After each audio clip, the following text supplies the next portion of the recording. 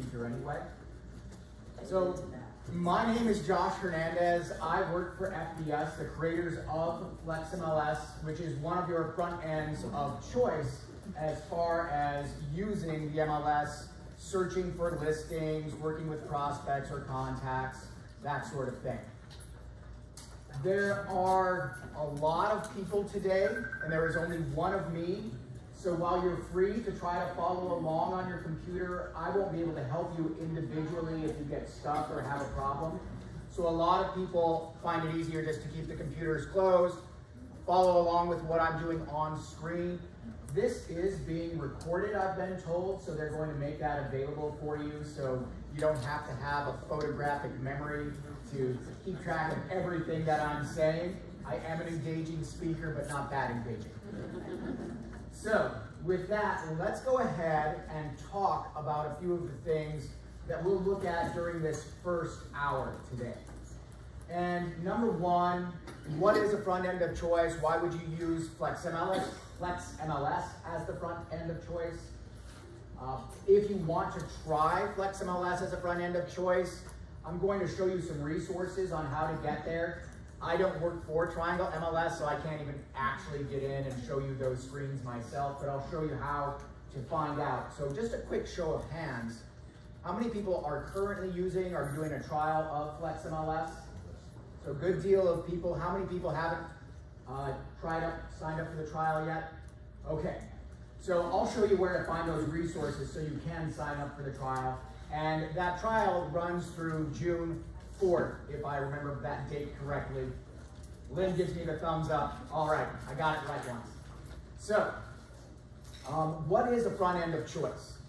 The front end for the MLS is just what you use to look at listings. What you use to search, share listings with prospects, put in your contacts, create searches for your contacts, create searches for yourself, pull statistics from the MLS. So that's what the front end does. It's not where you enter in the listing data. And so why use Flexmls as the front end? Number one, there can only be one back end where you do that listing data entry in the listing manager, and that's actually Flexmls. They can only have one back end where the data goes in, and that is Flexmls. So you don't have to leave Flexmls when you want to edit listings. It's there immediately for you. You don't have to go back to the dashboard and go to the listing manager to make an update on a listing. It also means, since it is the back end and the front end, or a front end, you have no delay when somebody updates a listing in the MLS, in the listing manager. You'll see that immediately when you're in Flexmls. So if there's a new listing, a price change, whatever it is, that will be immediately available in Flexmls. And that is probably the biggest reason to use Flexmls as a front end of choice, because although Paragon and Matrix, great systems, offer great features, because they can only process so much data at a time when updates come over, their updates are typically 15 plus minutes behind. So that often means there's a price change. Your clients out there on Zillow, they see that 15, 20 minutes before you actually see that in the MLS if you're using one of those other front ends of choice. So to me, that's the biggest plus, is there is absolutely no delay for listing updates. Somebody changes a listing, you see that change immediately. And then the final reason I always recommend for Triangle members why they would want to use Flexmls as their front end, and that's because you get access then to the Flexmls app. No additional cost. There's a little bit of a trick for logging in we'll go into in our afternoon class on using the app. But with that app, you can edit listings from the app. So I can go in, do price changes, status changes, add photos. And coming later in 2024, you have full add and edit access from the app. So you can go in and start adding a listing on the app, finish adding it on the website, or vice versa. So all of that will be available later in 2024 as far as the full add edit capability. So for those of you who are wondering and haven't yet started using Flexmls either as a trial front end or not, and you say you have questions. Can I try it right now? Can I try both? Can I have all three as a front end of choice? A lot of different ways you can do that. But what you will do, and there is a great video, if you have not been to the Triangle MLS YouTube channel, if you go to YouTube, search Triangle MLS, you'll see this channel pop up. And I know Matt's got some great podcasts on here, but there are some very short and very direct videos. How do I choose a front end of choice? And this walks you through the process. The video is like 1 minute and 40 seconds long, so it's not long. And it shows you, can I select multiple? What would the price be if I use multiple? There's no price increase if you're doing the trial run. All of that covered in that 2-minute video. And what it ends up looking like is when you go to mytrianglemls.com and log in, you'll go to the dashboard, and I have kind of a screenshot since I can't actually get into your dashboard here. And you do all of that when you click on View Account, right above on the left side of the screen, right under your name. That's where you get in and go set that front end of choice or go for the trial there. Once you're using it, either as a trial or as a permanent front end, then you can click on it down in the MLS search features on your dashboard, and you'll have access to everything that I'm about to show you today. So some people already do, some don't. Just wanted to make sure that everybody is kind of on the same page of how you get there if you're not doing it yet. So in FlexMls, let's begin. This is kind of the intro class. We have a variety of skill levels in the class. Some people have been using it for months. Others, this is the first time seeing it. So we're going to start with really basic system navigation. Where are things located? How do I get around? And so we'll look at help options, the menu and favorite menu items, and the dashboard. And this is where I start, because when you log into the system, this is what you see. So I've already logged in today, and you can see I've got this dashboard underneath with gadgets, and the gadgets, we'll talk about those. Those are just shortcuts to different areas in the system. And then I have my menu right here in the upper left, and I can open that and go to any menu item. And then I have my favorite menu items. And above that, on our very top row, is where you're going to see the help options. And so I like to point out a few things. Number one, help over in the upper right where my mouse is currently hovering, it says help. And when I click on that, it gives me a lot of options. But the first one is help for the page that I'm currently on. So if I were in quick search and I say, I don't know how to use the quick search, when I click on help with this page, it's going to bring up help directly for that quick search. Now, you have additional help options here as well. If you like to read, you go to FlexMls help. People are laughing. I'm with you. I've got a degree in English, master's degree, which means I hate reading. So what I like to do is I like to click on video training right down here. Also searchable, you can just search what you're looking for. I like going to the short tips section. When you go to the previously recorded webinars to watch, it may be me giving the webinar or one of our other trainers, Ann or Amy, giving the webinar. When you go to short tip videos, for some reason, I drew the short end of the stick. I record all of those short tip videos. So if my voice really annoys you, don't go there. But otherwise, they're really good, and they're usually about 2 minutes long. There's a ton of 1-minute videos. Our marketing team put together a bunch of 1-minute ones last year. And some additional help options here as well. If you want to reach out to Triangle MLS, contact MLS, and then contact support. That goes to the Triangle MLS support when you reach out to them. Now there's one other help option that I have on my screen, and that's guided help. If you don't see guided help when you log in, just go over here. Safari, I use a Mac, so I use Safari a lot. Safari has kind of a built-in pop-up blocker. The guided help is pop-up help.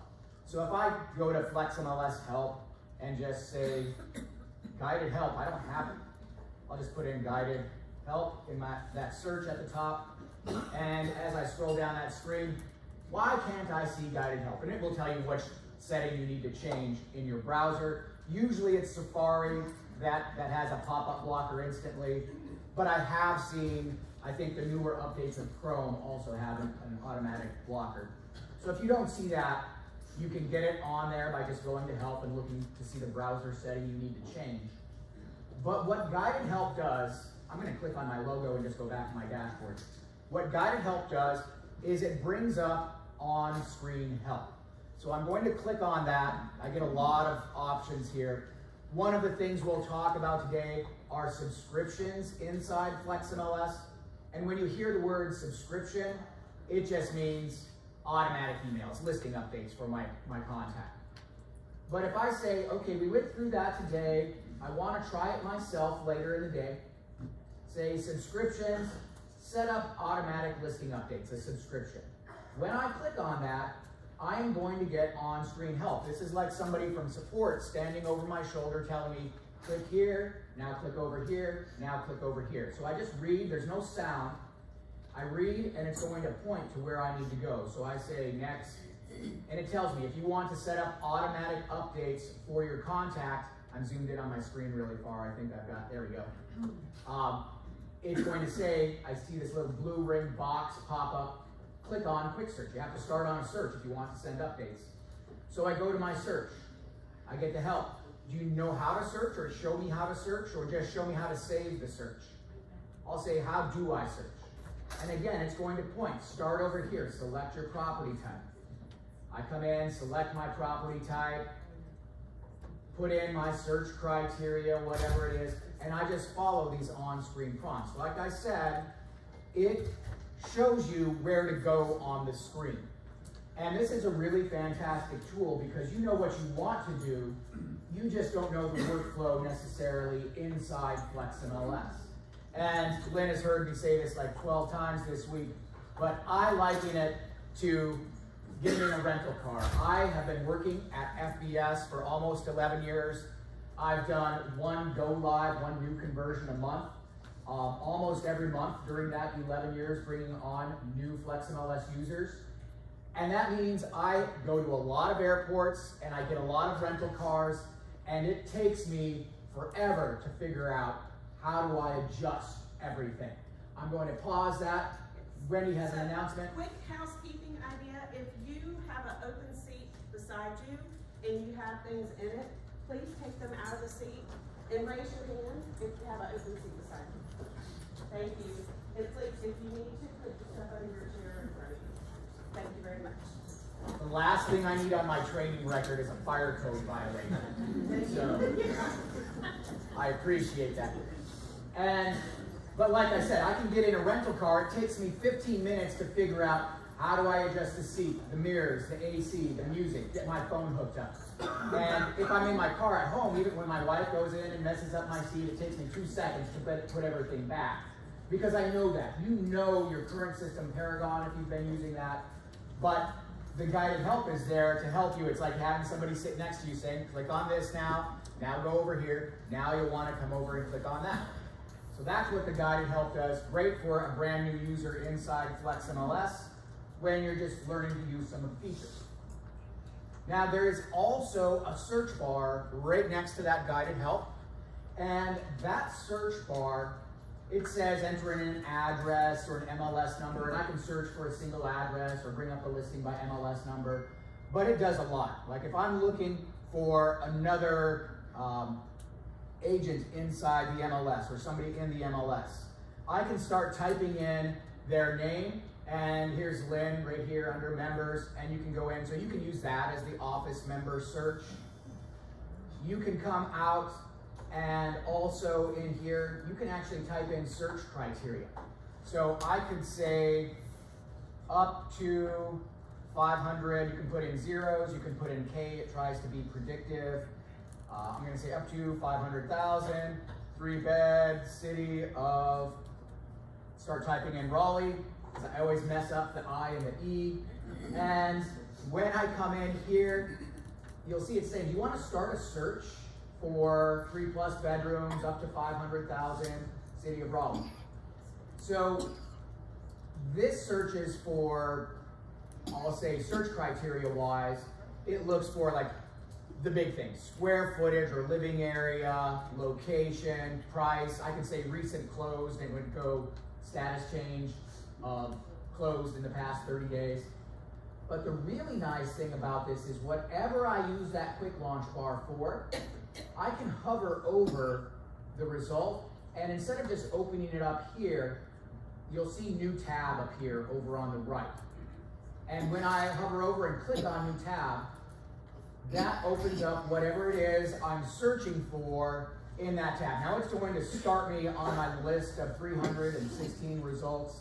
I could always drill down. Maybe I want to say, well, I need to make sure all of these listings have central error, whatever it is. We'll talk about navigating the search results page in a moment, but I would just come back over to edit search, and then I would put in my additional modified search criteria. So I can put lots of things here. I can type in the word draft, for example, and it's going to give me my past 5 searches that I ran but did not save. So if you accidentally leave a search screen, you can go to your draft searches. And again, I can open those in a new tab. You can have as many tabs open as you would like. So if you're trying to multitask, and I don't know one person in the real estate industry who has just one thing that they're doing at a time. So if you're like me, I don't actually work selling anything, but I teach. I've always got like 5, 10, 15, 25 tabs open on multiple browsers. So multitasking, just use that. Whatever page I land on, I can leave. I've got the full system here. This is my 3rd one open. So if I want to come back over here, go to contact management, come over on this one, go to my messages. I can do something different in each. I can be working with 5 different contacts, creating and saving searches for 5 different people. So if you like to multitask, that quick launch bar, just hover over anything, open it in a new tab. So I am going to come from here. I'm going to mute because I see my sister is starting to text me right now. So. And I know once she gets on a roll. I also know my wife works at the Pentagon and doesn't usually have cell phone access during the day. However, my wife was included in that, and my wife is off today, so my sister and my wife start texting, that's going to blow up. So we don't want those interruptions on my screen. Back in FlexMLS, underneath that top row, and you see me clicking on that Triangle MLS logo every time I do that, it takes me back to my dashboard. Sorry, I'm having trouble with connection. All right. I thought somebody was having something, I needed to repeat myself. So I'm going to go here and just look at the menu and point out that when I open the menu, any menu item that I see and I use frequently, I can pin a star next to it. So if I hover over, you'll see here, I promise you, you'd have access to add and edit listings from FlexMLS. I can just go over here to that change listing. I hovered over it, and that star appears. You just click on that star, and I can pin whatever I want to my favorites bar. So if I'm often going down, I'm going to come down to the tax section. Maybe I use CRS for tax searching a lot. I can pin those third-party apps up to my favorites as well. So again, I don't have to go out to my dashboard to get there. I can just come right here from inside FlexMLS. And this favorites row where my mouse is going back and forth frantically, that is the idea is that brokers, agents, office admin staff, you all use the system differently. So whatever things you use most frequently, you just pin up here to your favorites, so you have one-click access for those items. And that level of customization also extends down underneath where my dashboard is. So that dashboard, you'll see I've got a message board, a hot sheet, my listings. I'm really zoomed in, so I kind of have to scroll down to see a few other things. My contacts are here. This dashboard is customizable as well. So I'm going to just click and drag my contacts. So maybe I want those up here. So I can modify my dashboard. I'll put my hot sheet back up here again. A few things I want to point out on the dashboard since it's customizable. Number one, this message board. You might be tempted to say, can I remove that? I never read the message board. But the MLS loves for you to keep that there because they'll put important announcements here. But also, if you just scroll down a little bit in that message board gadget, you see the recorded FlexMLS training. I know the MLS has this in other places, but you can just easily access this from here as well. So if you're looking and say, well, I want to know how do I use my Android app, you'll just click on that, open up that video. So those are previously recorded webinars that are there for you. So just like to point that out. So once again, you don't have to wait for this session recording to be sent to you. You still have access to all that information in those videos. The last thing I'll point out with the customizable dashboard is each of these gadgets has settings. And one I want to say you should probably or may want to modify my hot sheet, because the hot sheet is looking at all the associations, all the listings in Triangle MLS. And you might say, well, I don't do a lot of business out in Alamance County or wherever it is. I just want to look at the hot sheet, look at the market activity when I come into FlexMLS, just in the locations that I usually work with. So right now it's looking all property types in the entire MLS, all those listings. Click on those three dots in the upper right corner, and there is a settings option. All the gadgets have it, but I like to show it on the hot sheet because here I've got filters. I can filter and say, just put a hot sheet for these specific cities or counties or zip codes, the postal code. So maybe I'll just do Raleigh. You can put in multiple cities or multiple counties. Maybe instead of that, I just want Wake County. Instead of Raleigh, I'll just take that off. We'll go down to Wake County. And property types, all property types are being used by default, but if I don't do a lot, maybe with commercial as an example, I can come in and just select the property types that I would like to see inside my hot sheet. And I'll click on save in the upper right of that little gadget. And now when I come in, I see, okay, now it's showing me past 72 hours. Maybe I just want the past 24 hours. So when I log into FlexMLS first thing in the day, I can see, okay, I can go to my hot sheet, see the new listings, price changes in the locations that I want. You don't have to do that if you want to keep track of the entire MLS. Or maybe you say, well, can I do one hot sheet for one city and another hot sheet for another city so I can have those always available? You can get in and, like I said, this is customizable for your dashboard. People get really creative. But just to show you that example, if I click on Customize in the upper right corner, the first option is Add Gadgets. So I can come here, I get a list of gadgets on my left, all the available gadgets. I'll click on this list. I'll click on Daily just to show you I can add. Hot sheet says it's already there, but I can add another. And I could put in 10 different hot sheets, point them all at different locations or different property types. And I'm just going to click Return to Dashboard.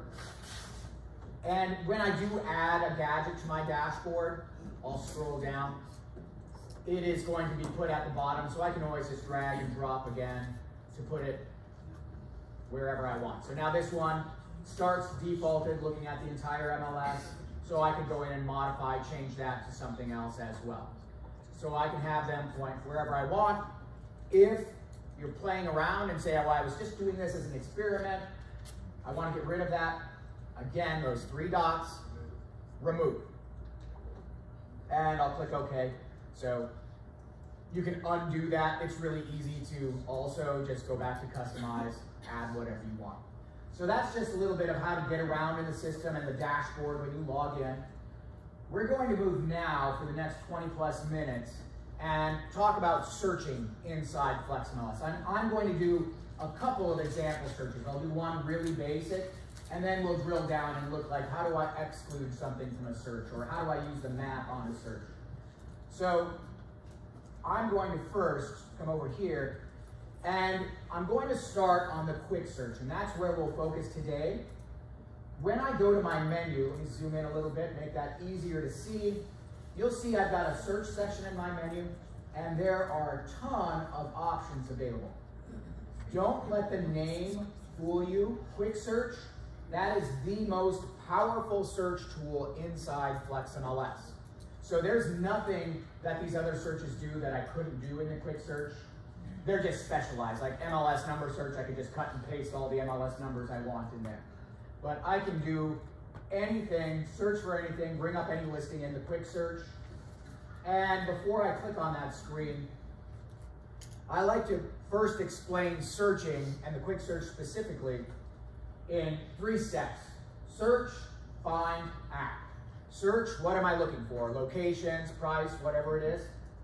Find, look at the results, select the listings I want to work with, and then what action am I taking? Am I emailing them, printing them, saving the search for a client, saving it for myself? Maybe I'm looking for comps to send to a CMA, whatever action I'm taking. So when I think of it as search, find, act, when I come and look at my quick search screen, I'll click on quick search, I've got it pinned to my favorites. I'm going to see a lot going on the screen. I'm going to just zoom out a hair. So search, I start in the upper left, I put in my search criteria, whatever that happens to be.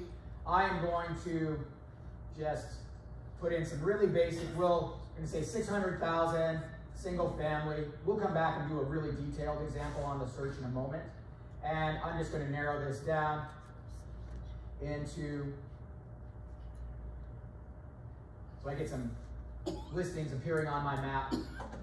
So I can use my search criteria, I can use the map to search, but when I want to start reviewing the results and selecting my listings, fine. That's going to be this row right above the map. It says edit search, that's currently highlighted, but then I see list, detail, photos, map. So this is where I go and review the listing. So you can begin, I've got 383 search results here. I can begin on the list, but I don't have to. If I just have somebody sitting next to me and they're like, let's look at the photos, just tap on photos, I will see the full list of search results over on the left-hand side of the screen. So right now, 2202 Bird Street is going to be what's displaying. I'll see all of the photos here. The photo tab will also have videos and virtual tours there. They'll be in line in this film strip, so they'll be right after the primary photo. That's where the videos and virtual tours display, then the rest of the photos. And as I'm looking at listings here, if I say, oh, I want to keep track of 2719, I'm not going to even try to pronounce that. I'm going to come here, I'm from Montana, I'm going to butcher everything I say, so I'm going to come in and I just put a check mark there. And I don't need to put a check mark on any listing to view it, that's just to keep track of it. You'll see I have at the top, it says 383 results, 1 is currently selected. So if I come down and say, well, let's look at this one, I start looking at the photos, I see there's the videos, virtual tours I can go to.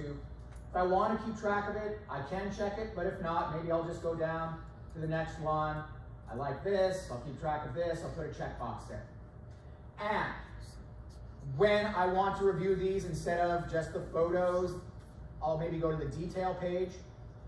Whatever listing I currently highlight over on the left, those details are going to show on the right-hand side of the screen. And so I can come up here, look at the listings. Again, if you want to select, I could check or uncheck. Maybe I want to go in, I'll check this one. Let's do this one too. So I've got 3 listings selected. And I'll come out and the list, and we'll look at all of these results screens in detail in my second example. But just to show you, my results are here. And if I say, well, I don't want all 383, I just want to see all the 3 I have selected, you just tap selected, it narrows it down. Now it's just those 3. So if I was looking at the map, for example, just those 3 are plotted on the map, and I can click on one, that shows me the star highlights where it's at location-wise on the map. So if I want to go back to all results, I just go where it says selected that I have highlighted and click back to all results. Now, my actions are at the top right of the screen. Search, find, what am I going to do with these listings that I've selected? So up at the top, share, get a link for social media, email those to a contact, save the search for myself or a contact, send them updates, print listings. Maybe I was looking for sold listings for comps, I can send them to the CMA. And then here you have my favorite. 7th grade, I was a hall monitor, so report violation. Not a way to make a lot of friends like you might think it's going to be. But you do have that report violation, so maybe something's mapped incorrectly. You could go in and just use that to report. You do have additional options here under those 3 dots in the action row. Search details, that just tells me what are you currently looking at. I've got active, coming soon, city of Raleigh, and 600,000 plus. You also have the link for showing time if you want to go out to showing time from here. You can export listings, so if people like to export listings using their own spreadsheets to create stat reports or something like that. Jump to listing. I've got 383 results, so as I'm coming through and trying to get down to listing number 383, whoops, I like to just say if you've got a lot of results, use jump to listing, type in whatever it is, I'll just put in 380, and then it will just take me on the list, so you don't have to worry about all of that scrolling to get here because it is an infinite scroll. If you've got 5,000 results, you can scroll for quite a long time. You can also sort, we'll talk about that in a moment. But those are my actions at the top. Now I am going to take, we'll just do one example. I'll manually email listings to a contact. So I'll email these to Martha, we'll say. So I am currently showing on my detail this 7416 Fiesta Way. But I've got 3 different ones selected. This one is not selected. You don't have to just show what you're about to use. It knows I've got those 3 selected. I can check which 3 do I have selected. But I don't have to stay just showing those selected. When I take an action, it is going to ask me, do you want to use all the results or just the ones you have selected? So I'll show that when I go to email, click on email. It does give me a choice. Do I want to send like the printer-friendly listing report? No.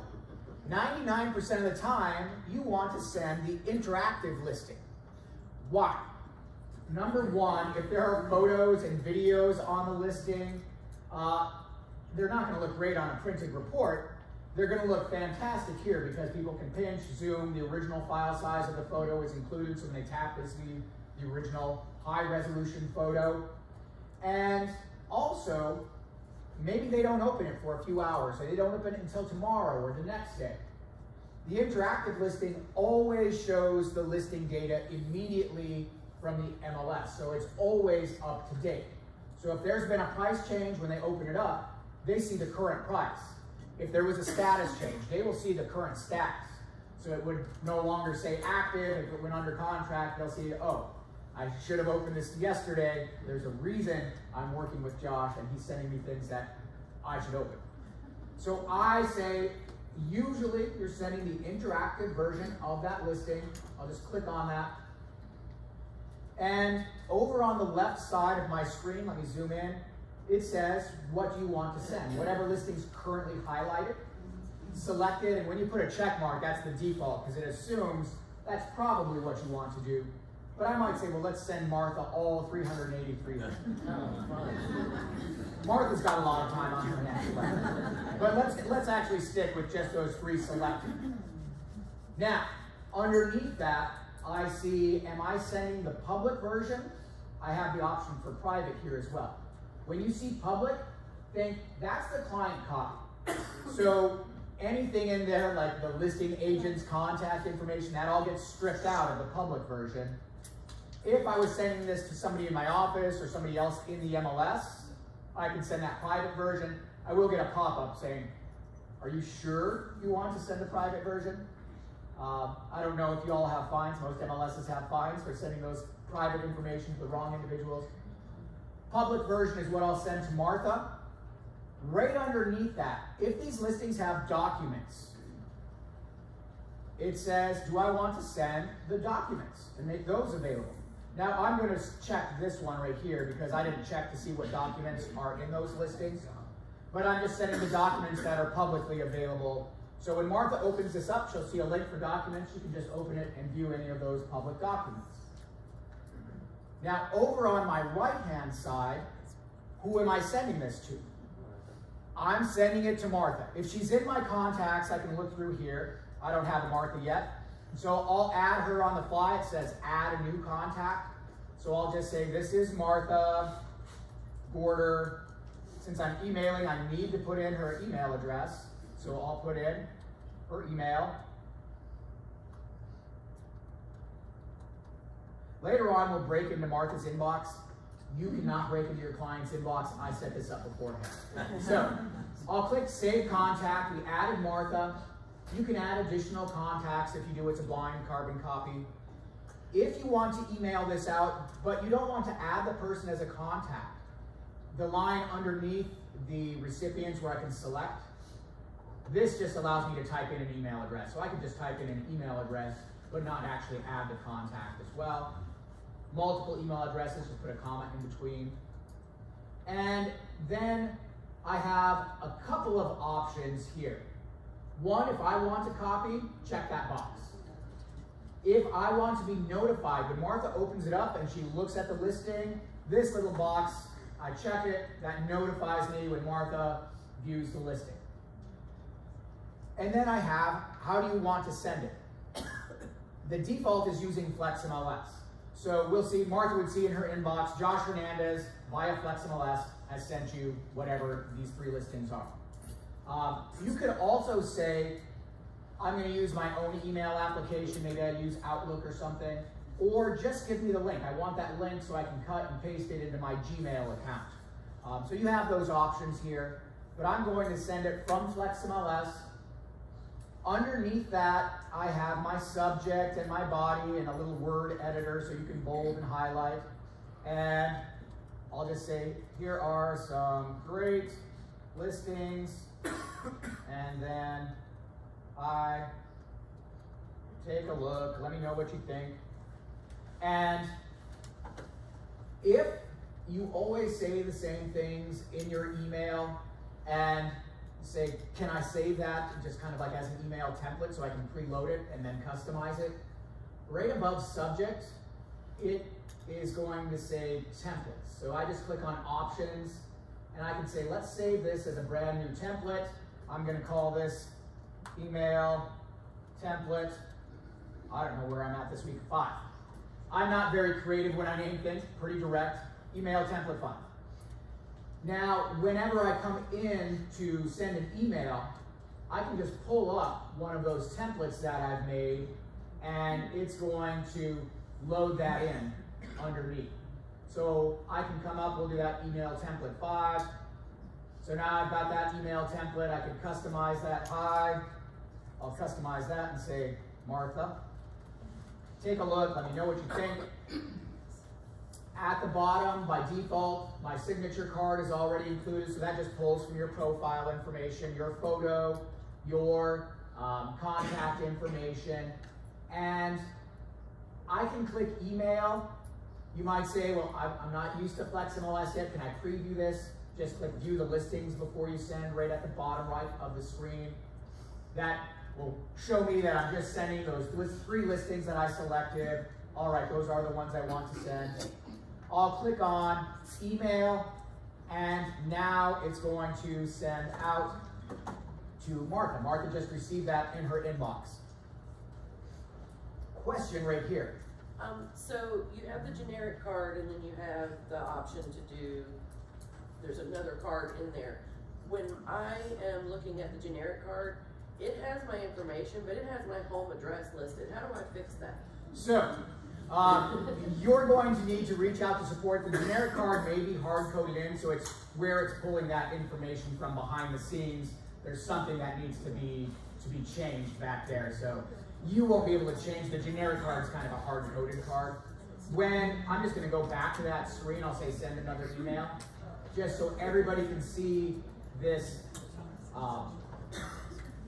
option we're talking about right here with the business card at the bottom, generic card. I would say change it, use the Triangle MLS business card, because this one is probably set to show the correct information. If it's wrong on this one, reach out to support. But this one is the one I would probably recommend, because I know Triangle MLS had that set up. Yeah, so that's, it includes that's the one that I information. use, but it's always default to the generic, and you know, you have to be careful because I don't want people knowing where I live. So. I understand. I'm actually going to make a note just for myself, because I'm going to test that out and see.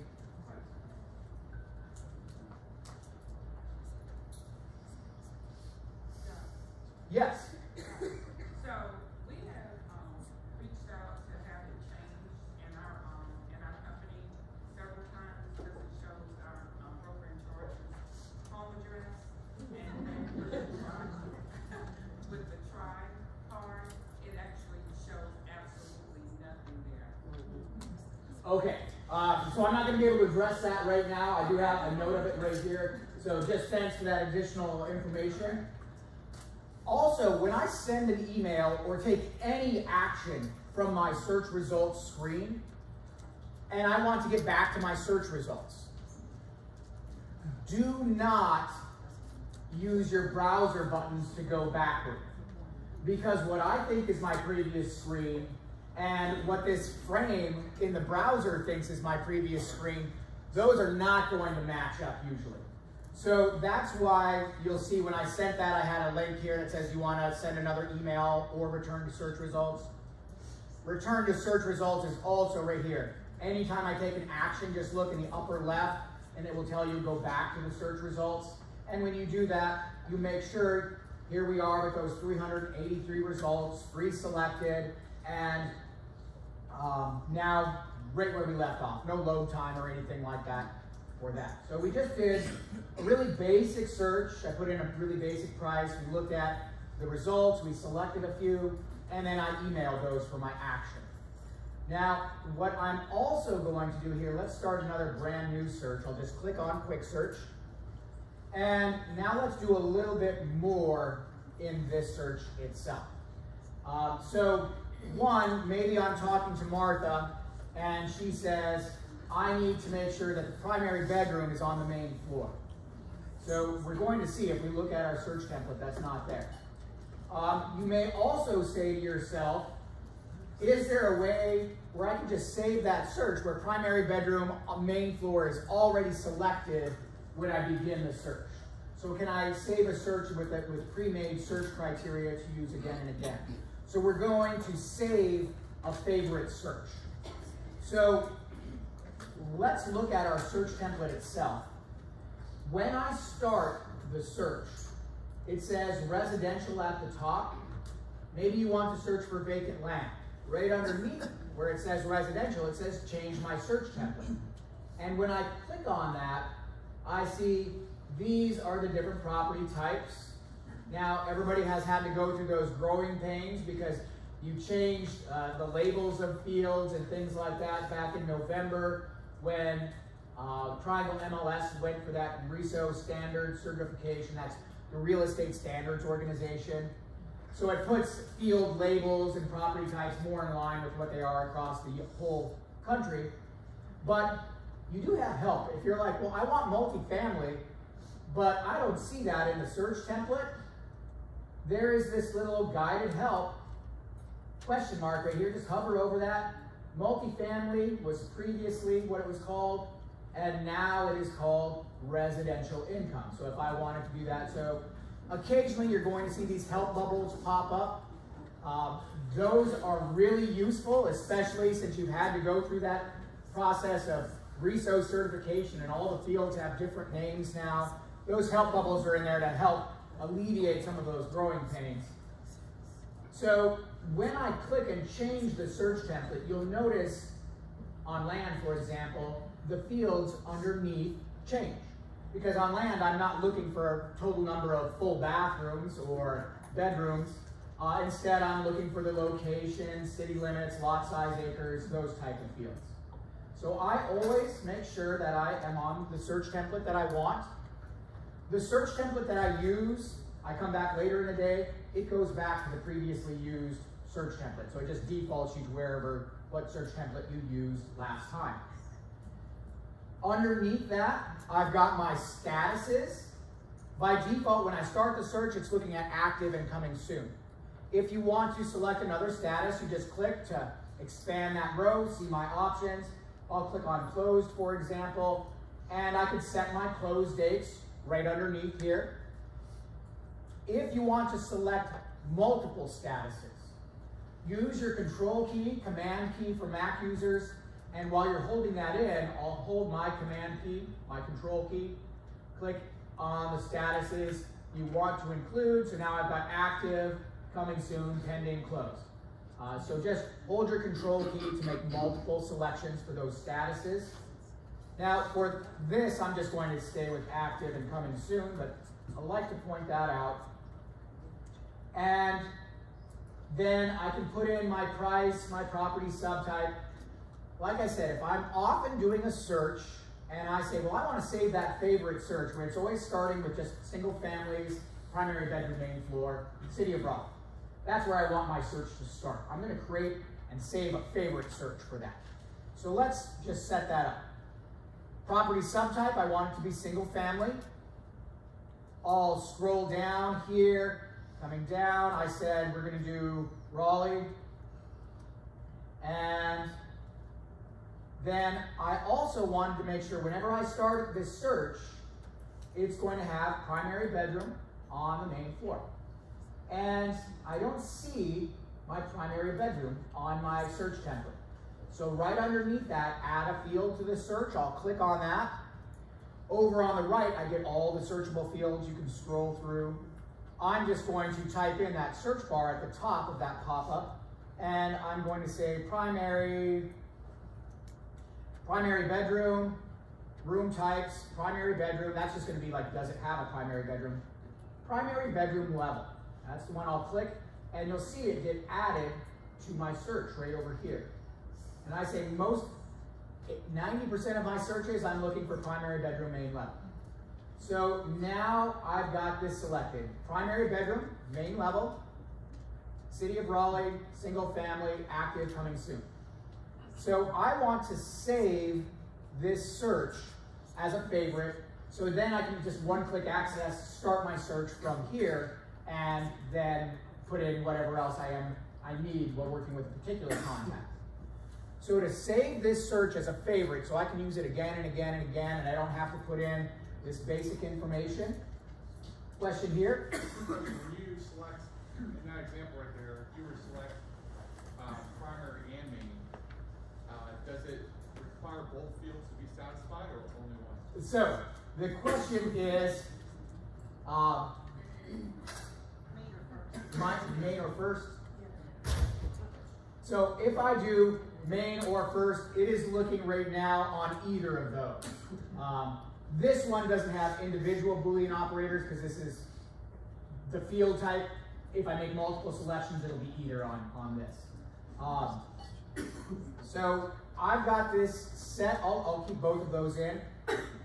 And I'm going to save the search as a favorite. I could always look at the results, but I don't really need to because I just want this default here. So I'm going to go to my actions at the top. I want to save the search as a favorite. So I'll click save is right in the center of my actions. And then the first option is saving the search. So I'll click to save the search, and I'm going to save this as a favorite. I see a question right here. On that question again, pick first and main, how do you know if it's and or? So I'm going to come back to that question, and we'll talk about excluding fields from the search, because what I'll do is I'll make a specific search for Martha, and then we'll exclude some things from that. So just to save this question right over here. Are you going to touch on how you can actually change the default in the first place you come to? Because you're talking about saving an additional as a favorite. But what if I want to change just with the principal, the first search that appears? So that's what I'm showing you how to do right now. You will never change just by going to quick search, the first search that pops up with pre-populated criteria. I am showing you right now, I'm going to show you how to get to one-click access to start this search template that we're creating right now. Okay, so it can't be changed. Correct. Your favorite, you got to go one step. Right, a search template itself is always going to be blank. If I click on quick search, it's going to start me on a blank template.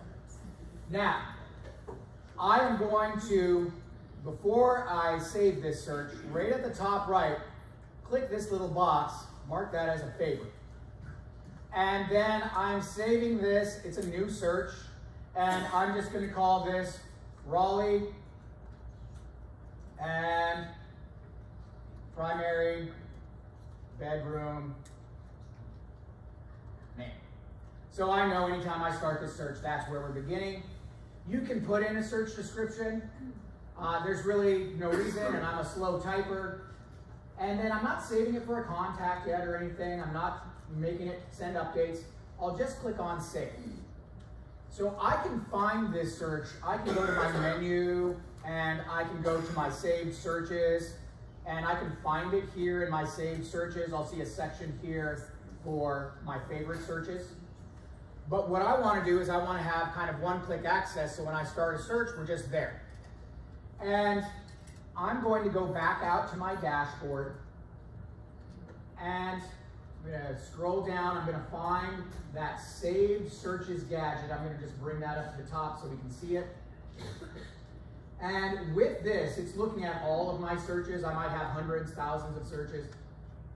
But I can click those three dots on the saved search gadget, go to settings, and here I'll set that to show only my favorite searches. So now I'll click on save on the gadget so it saves. So now whenever I come into FlexMls and I say, all right, I just want to start my Raleigh search, everything's selected, main bedroom, or bedroom on the main floor, first floor, click on the search itself, and now I'm going to land, it's going to start me on search results, but I just click over here, edit search. If I want to now continue putting in Martha's search criteria, I can build that for Martha from here. Got a question right up front? Could you leave that field blank if you just wanted to have that section show up in a search criteria? So, question is, and then we're getting into the weeds now. The question is, and I'll end with this because I do think this is worthwhile, is I just want the primary bedroom level there, but I don't want it pre-selected.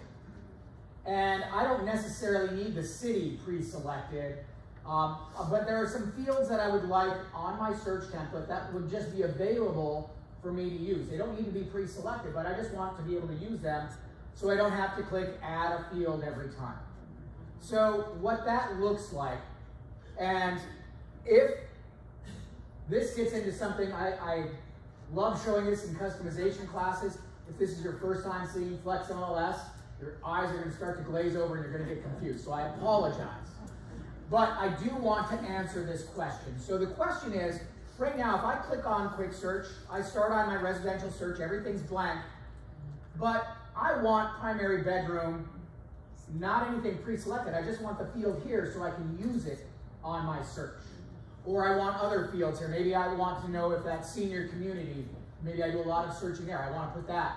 So it's always available, so I don't have to take the extra step and say, let's add primary bedroom, because now I have to type, I have to put the level, and then if I also often search for, maybe I gave senior community, I'd be able to spell.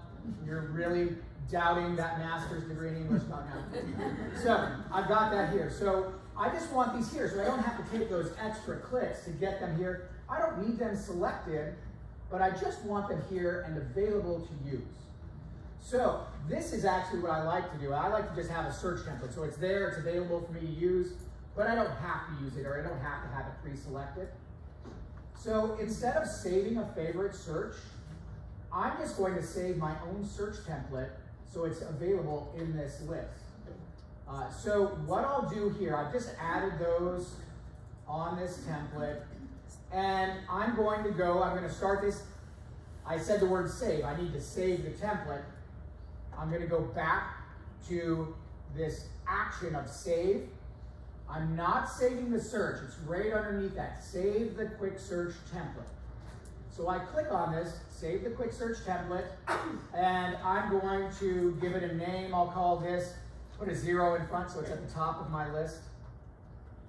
And I'll call this residential custom, so I know what I'm doing. When I come here next week, I'm like, what is that search template about? All right, I made it for class. I know that now.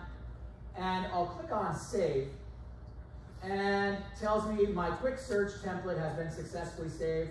I'll see it in this list.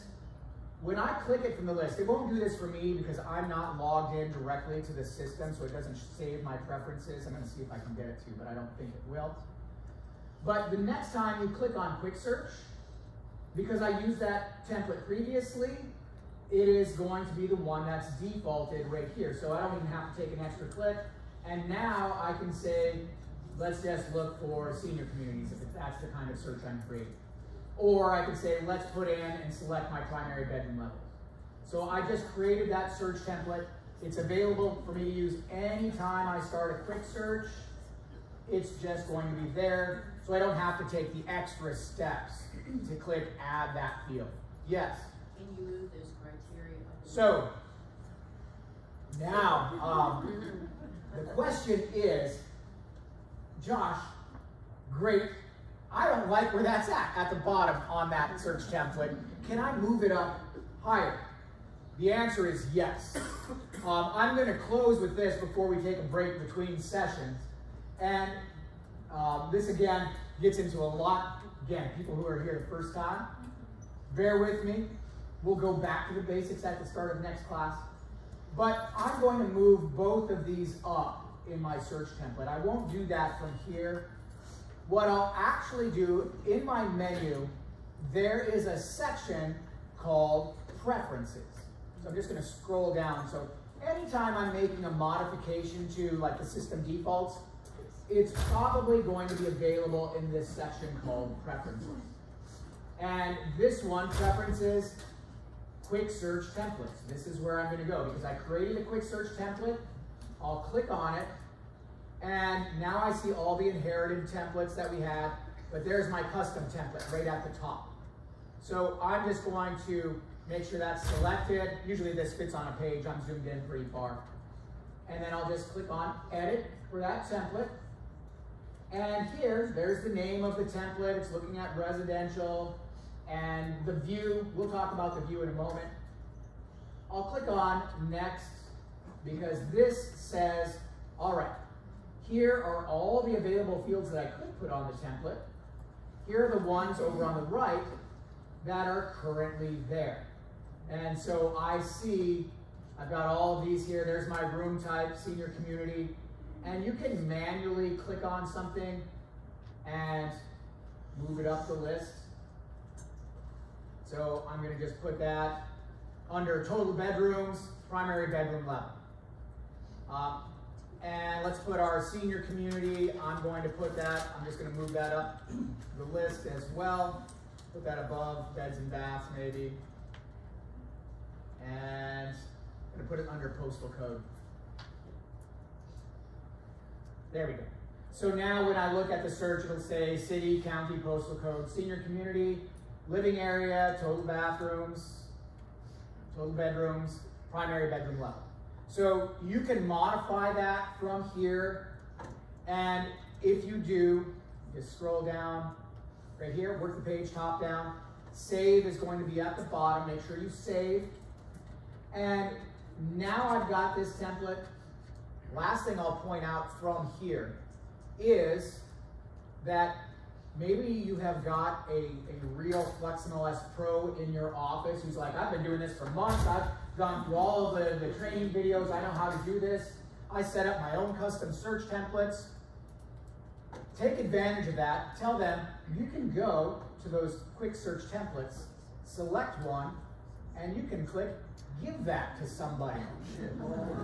So this allows you that I can go in, select the office, select somebody in my office, and give that to them. And that means when I give that to them, so if I gave that to Amy, for example, when she goes to quick search, she'll pull that list down and she'll be able to use that template that I gave her. So you can have somebody give you that template. I always have other people do my work for me. That's how I really thrive at the office. So, what we're going to do next, we're going to take a short break. When we come back, we're going to talk more about working with prospects. So I'm going to set up a search for Martha, that'll send her updates. We'll talk about the client portal, what they can do in the portal. I'll also bring in the map, since we haven't talked about map searching yet. And an announcement before we break? Yes. All right. Wi-Fi.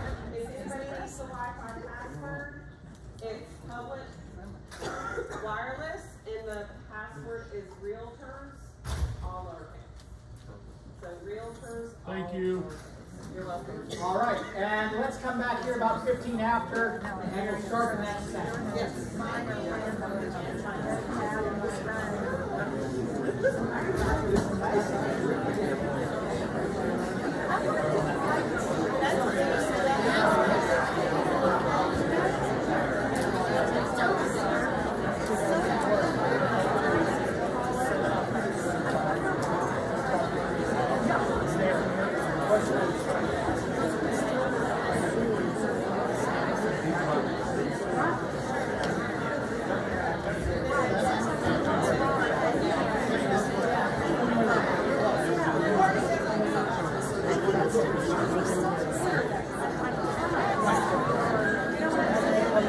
So there's no way to change that, just the actual search.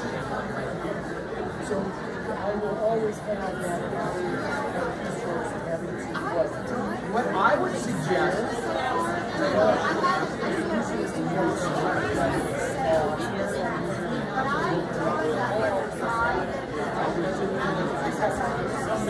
right. Now, what I would do is I would just save the search all status. I'll come back to you. I just want to make sure. I need a half hour. I'll get this set up.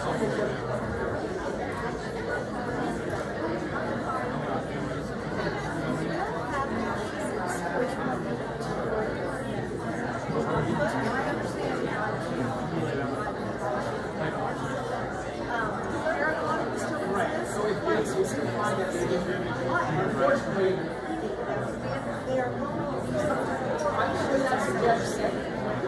I don't create the rules for talking about this. We'll have to talk with Lynn and Wendy about those suggestions. So requiring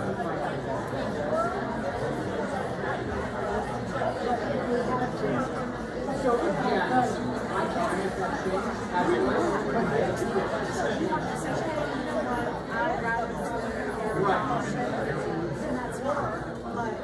Right, no, I understand.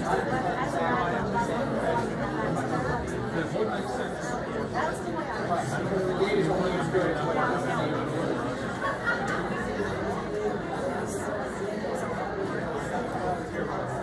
Because they can say that, like, primary bedroom needs to be put in, and that would require the primary.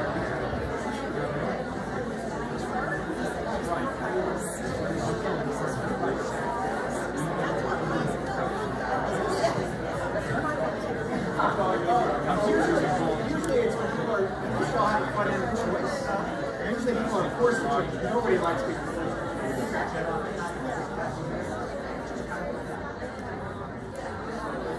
So you're going to have to ask Lynn or Wendy about that because, again, that's they control all that. So I don't know the ins and outs of how they want to do that. I don't really want to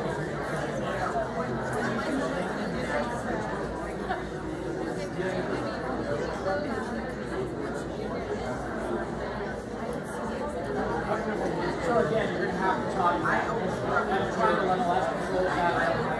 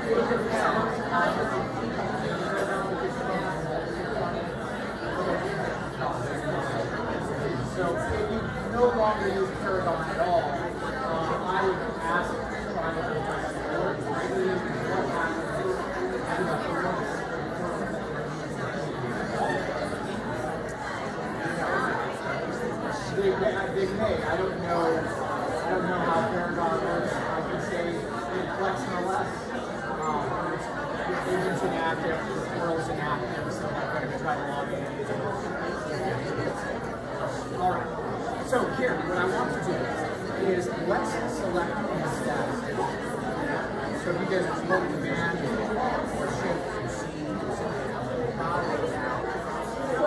so if you see this, can I just have a board? All statuses selected.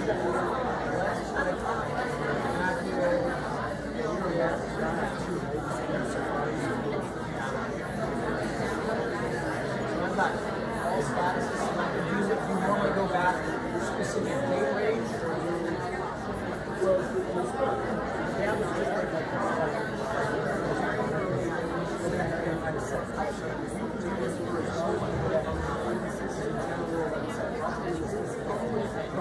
Okay.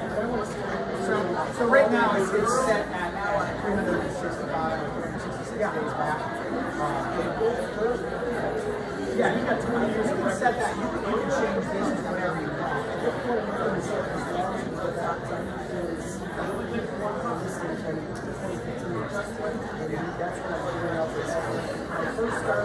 So this search.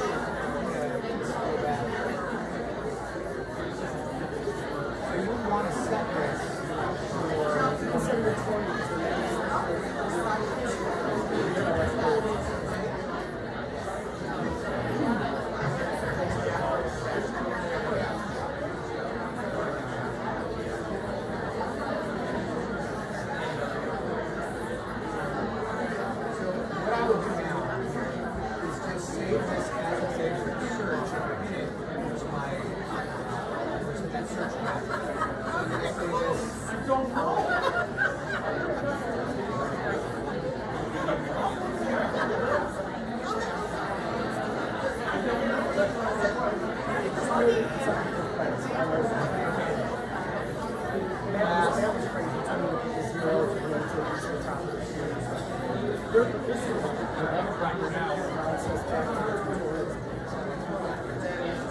and then I'll just click on save.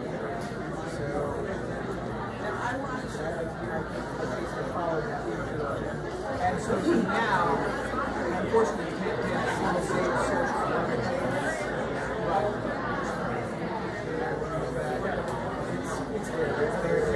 so now, yeah, there's gadgets because we're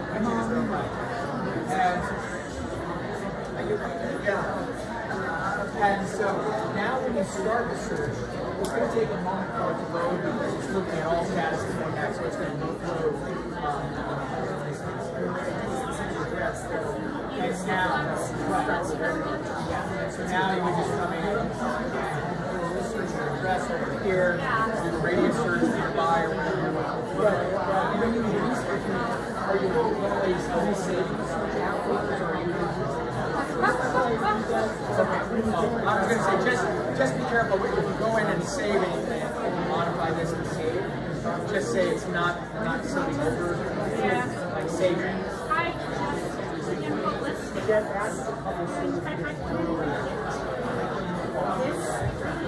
Right, because the search template itself is a search template. The MLS section of the status is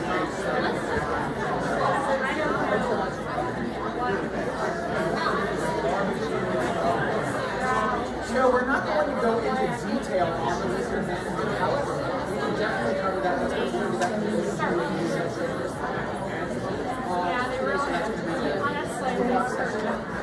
So I would definitely right, because the listing manager, everybody uses this is more about looking at as a primary choice. I think typically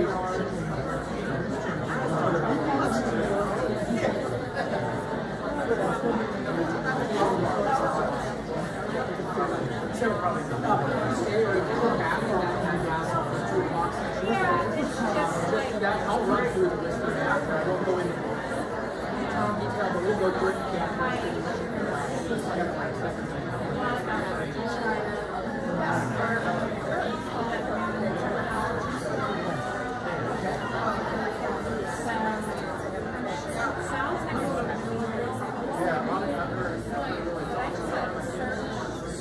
What do you want to do?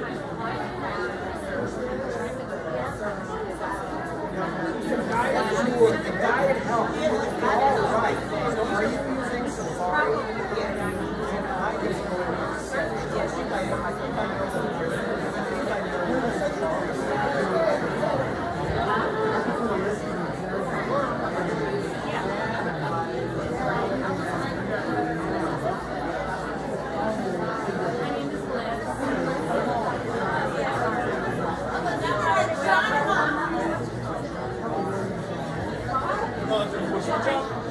I'm sorry, get out of here. I'll sit here and chit chat all day. Sorry about that. I am a talker.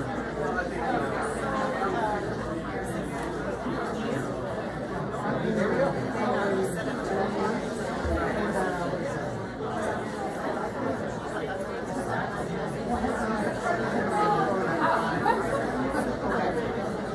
What did I do?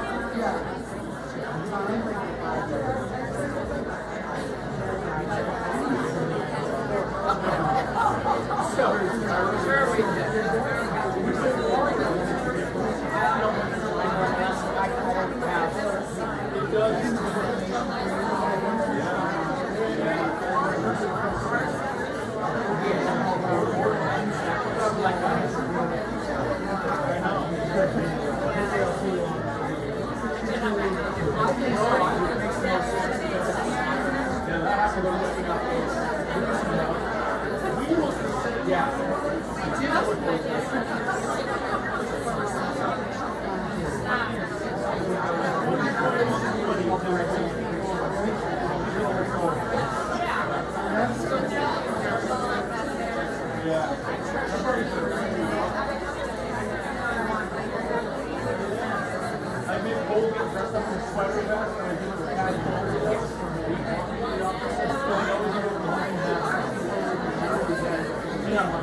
Because they're separate MLSs.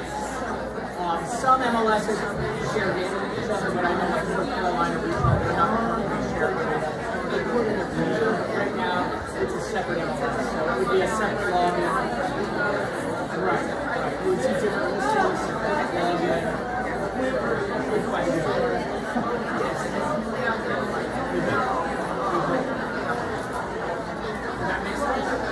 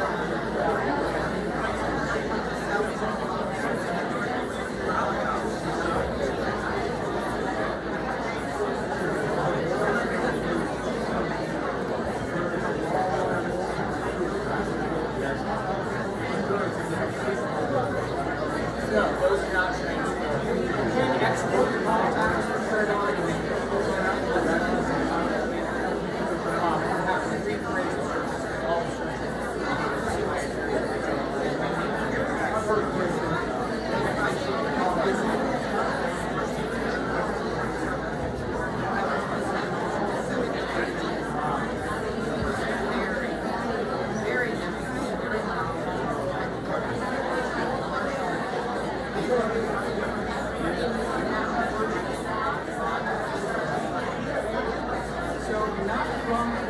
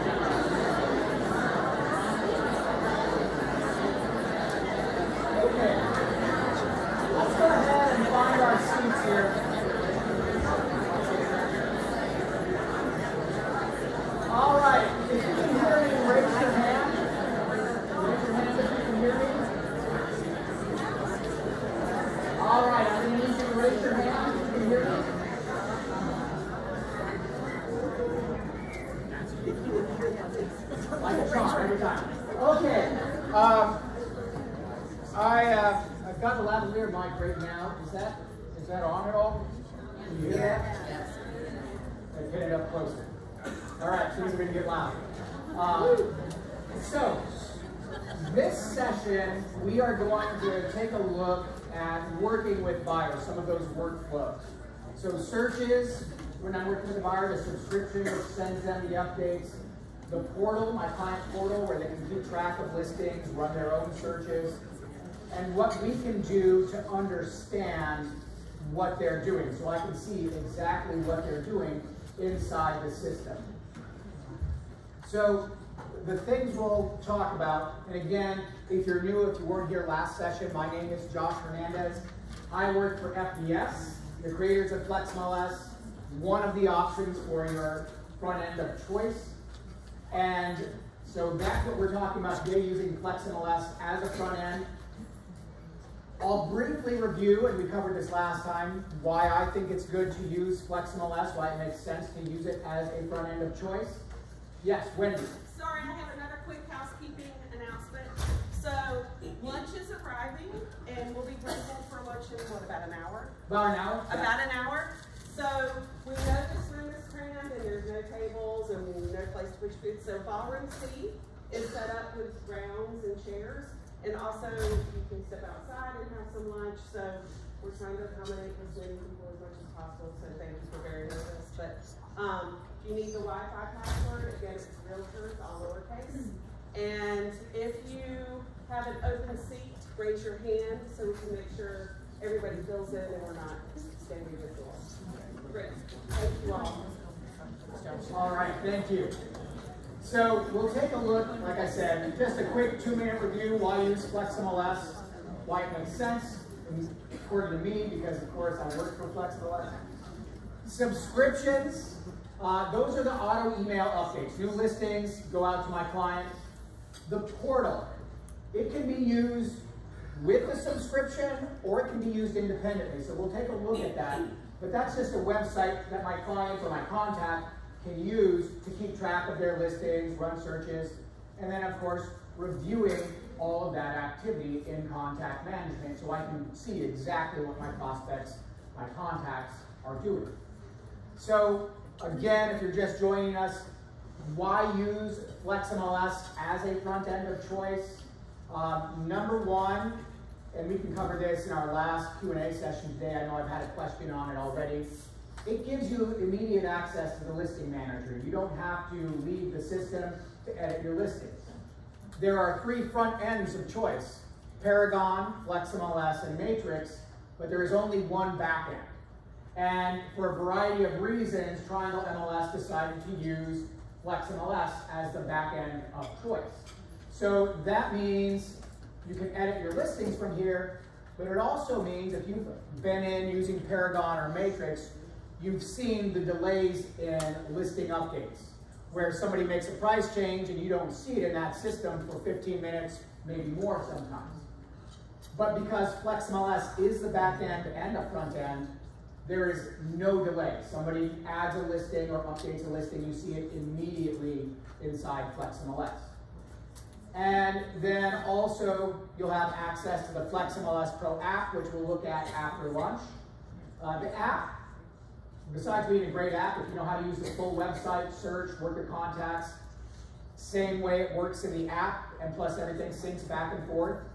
But you can also edit listings, change status, change price, add photos, and coming later in 2024, you'll get full ad edit access inside that app as well. So, with that, let's talk about working with a client, one of my contacts, and creating a search for them. I have a question right here. Just real quick, because I've heard a rumor, I don't know if it's true, clear enough.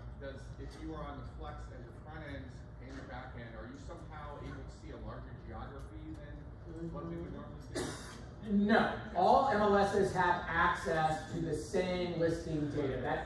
Everything that's in the back end goes out to all 3 front ends of choice. Right, good. So they should have access to everything that you have access to in Flexmls, Paragon, Matrix. They should all be able to see and search the same listing.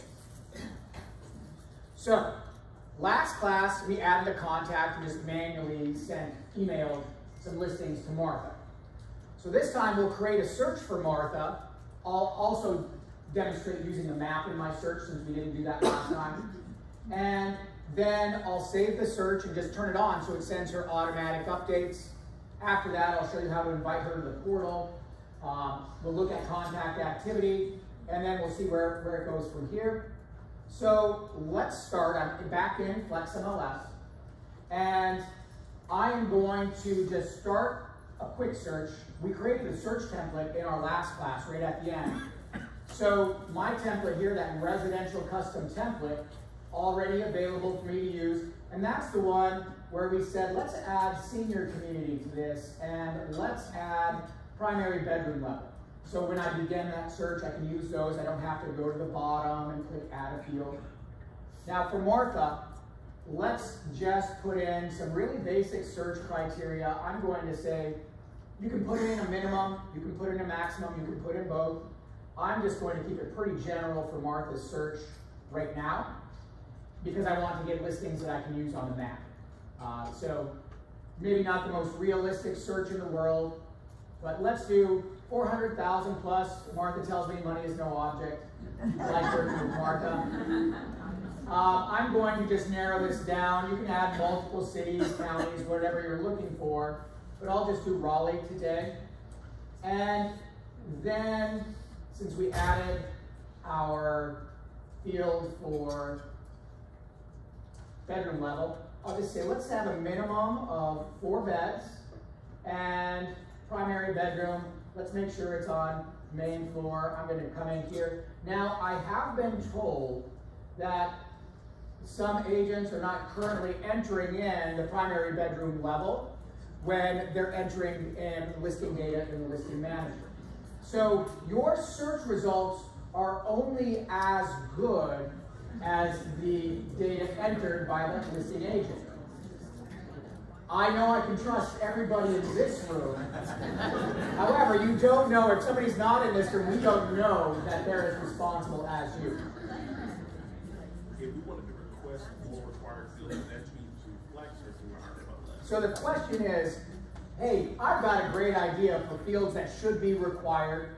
Can I request that? Who do I request it to? You would start by reaching out to Triangle MLS support for that.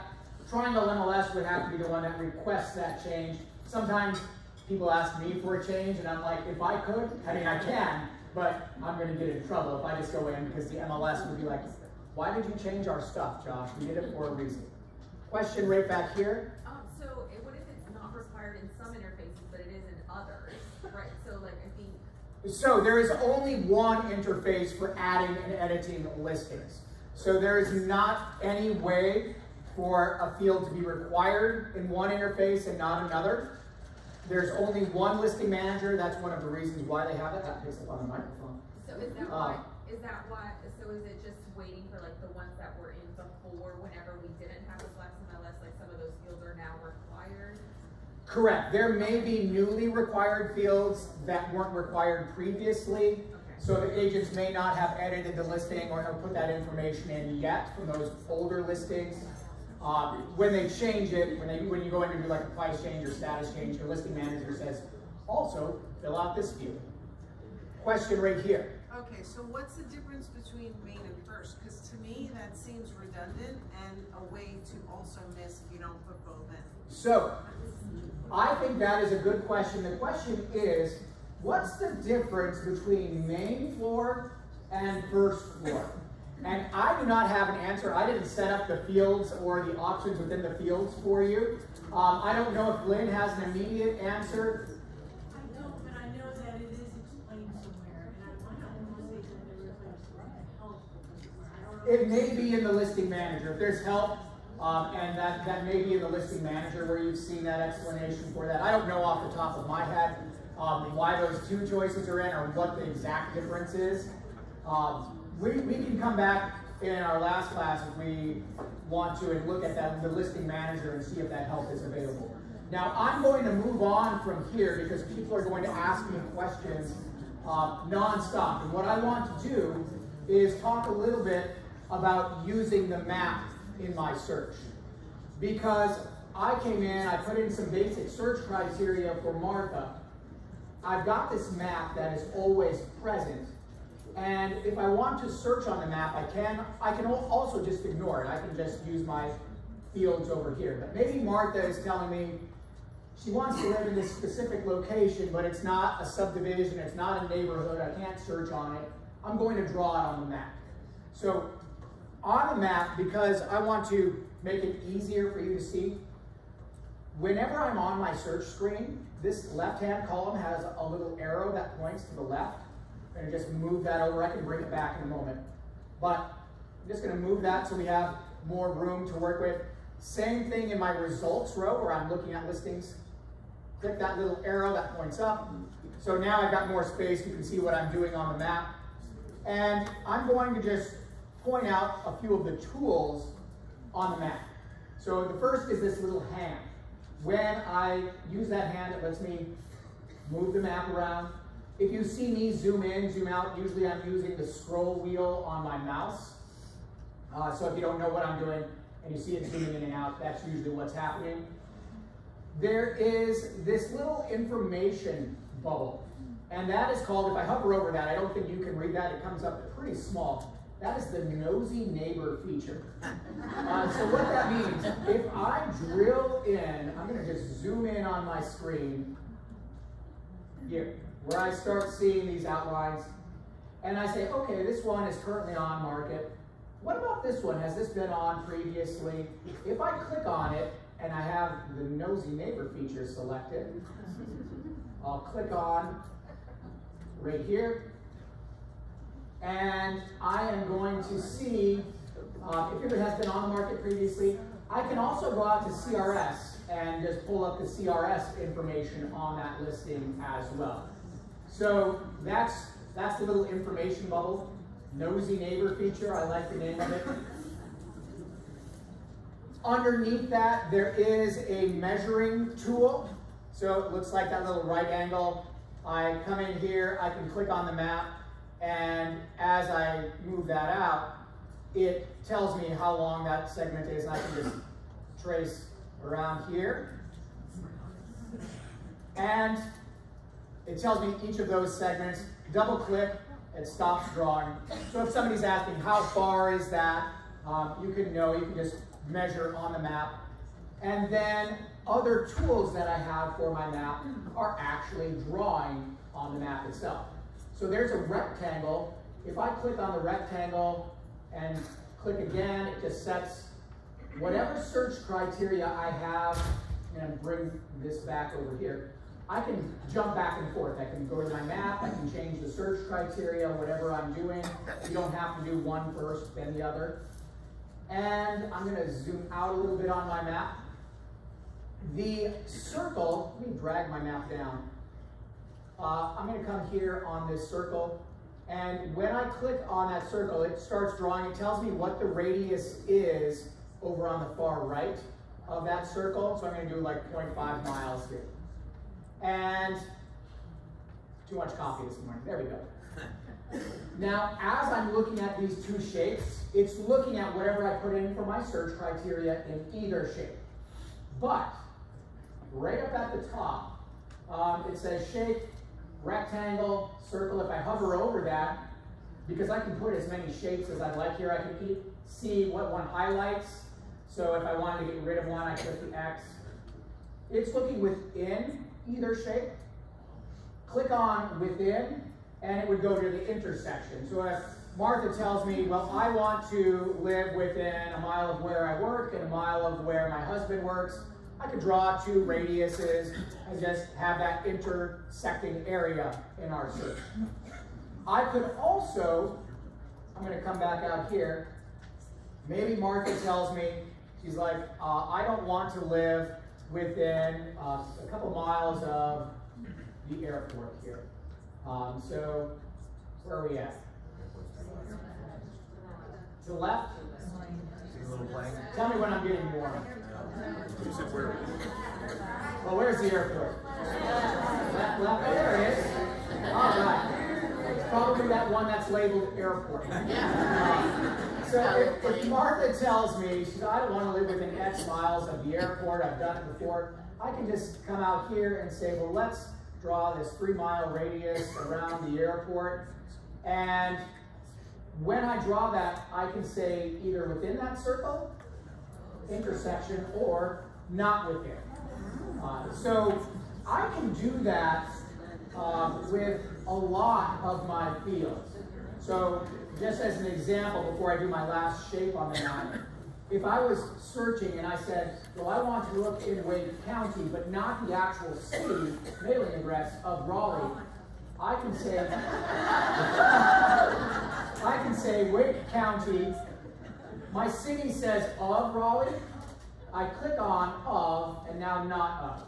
So now it's looking in Wake County, but I've just taken Raleigh results out of that search.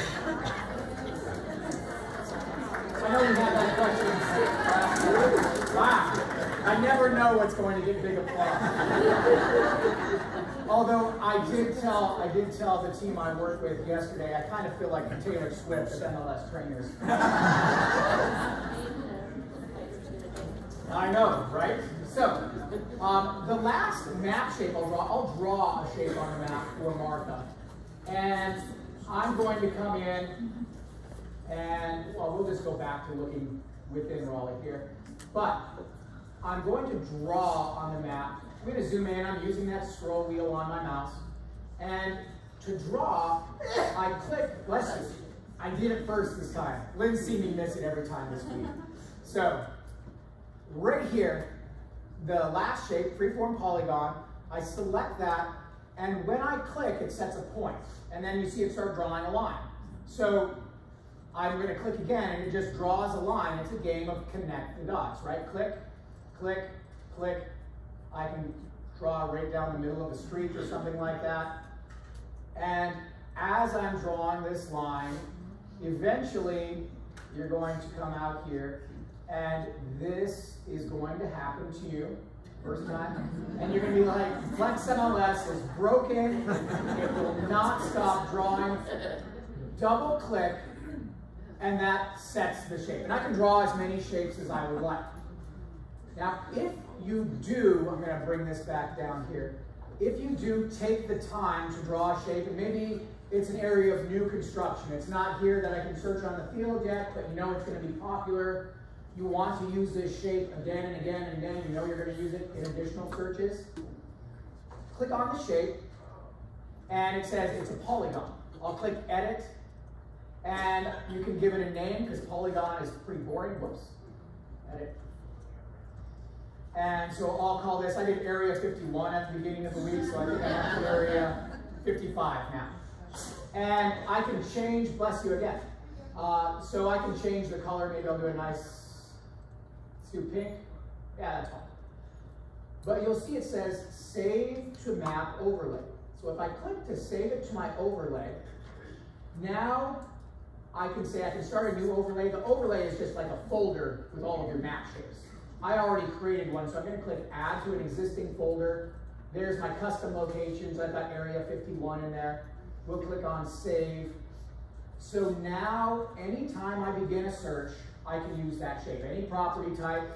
So I'm just going to show you that very quickly. I'm going to use that quick launch bar at the top of the screen, open up a brand new search just to show you if I wanted to come in and start a search and I say I want to pull up area 55. Right above status, I have an MLS number, address, or map overlay, this location search bar. And it'll show like your first 10 overlays. After that, you have to start typing in the name. So, but I'll just double click area 55. And now I can see there's area 55. So I can do that, any property type, any search I start, I can always do that. When I save this search for Martha and she goes to the client portal we'll set up for her, she'll see the saved search, she'll see the location that I've drawn for her, she'll see all of that inside that portal. So, let's go back to Martha's search. And I'll take a look at the results. Maybe Martha's looking over my shoulder. If Martha's looking over my shoulder, I'm on the detail page. And again, we're looking at this. This is all of the listing information, the listing agent contact information. I don't want Martha to see that if she's looking over my shoulder. Whenever I'm on the detail page, click on report. There are different reports you can use, but the default is private version because it assumes you're logged in and looking. You can say, show me the public version. And it strips out all of those private fields. So now if Martha was looking over my shoulder, she will no longer see the agent-only remarks. She will no longer see the listing member or their contact information.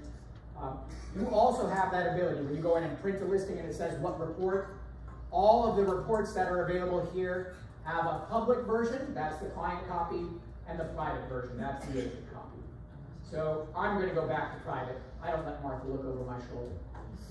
And we're going to save the search for Martha now so it sends updates. Question right here. You're probably going to ask this or address this later, but can Martha change this in her portal?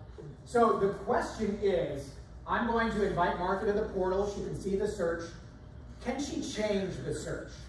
And the answer is nuanced, but the short answer is yes, but not permanently. So she can go in and change the filter. She can change her price range, location, whatever it is. When she leaves that page and goes back, it'll be the search that I saved. If you use Flexmls IDX as an IDX solution for your website, that will feed you leads, all that goodness, but it also allows your clients then, when they're in the client portal on the portal, they could actually save those searches that they create. I'm not here to sell you an IDX solution for your website. I just wanted to point that out, that is an available option if you want them to save searches and feed into Flexmls. Flexmls does have an IDX solution as well. But for this search, we'll start by just giving Martha the updates. So I'm going to go to my actions at the top of the screen. I will click, as you imagine, on save. I need to save the search.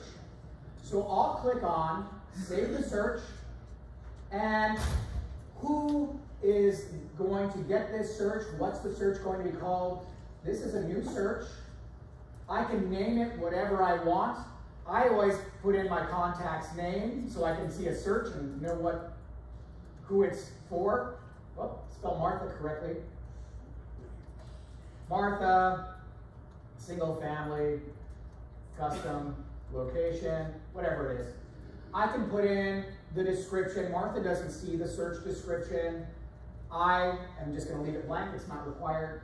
And then, am I saving this for a contact? If I was adding a new contact, you can add a contact on the fly. We already added Martha last class, so I'll say existing. Martha's in my contacts. I'm just going to search. There's Martha Gorder.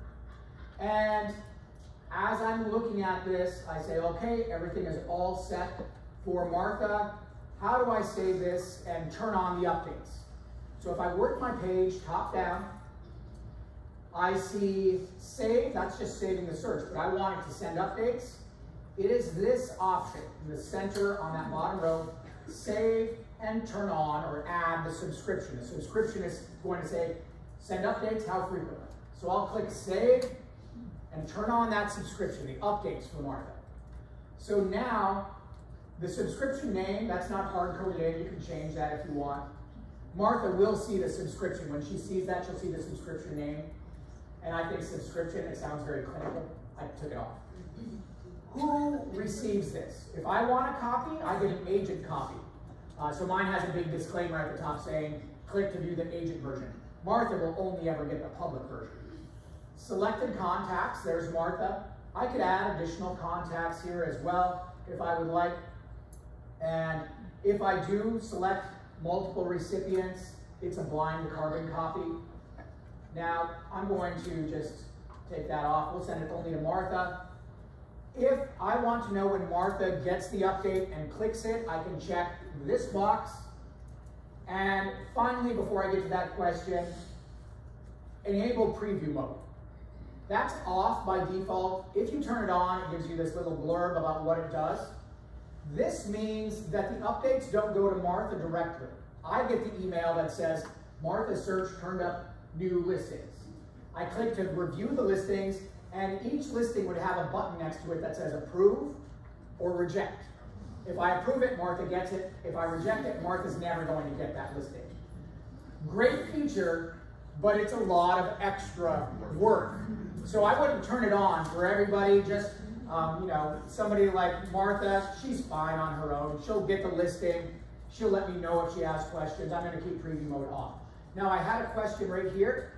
So a lot of times you have a husband and a wife, or two people who are living together in a house, and they both want to get the updates. And they don't want to do blind carbon. Sure. So how do you accommodate? So the question is, I've got a husband and a wife. I want this search and subscription to send both of them updates. We'll take a look at that. We'll go into Martha's record in a moment. I'll add somebody else to her record. I'll add Rocky, and we'll send him updates as well. So off of the same search. I don't have to add them as separate members or contacts. I can do it. I'll show you how to do that to send it to like a husband and wife. And a question right here. Is there a migration process for getting contacts and searches that are already established over and stuff? So the question is, if this looks great, I want to start using that. How do I get my contacts and my searches over from Paragon into FlexMls? And you can't bring your searches over directly from Paragon. You can't bring them over from Matrix. They all have their proprietary search that they use.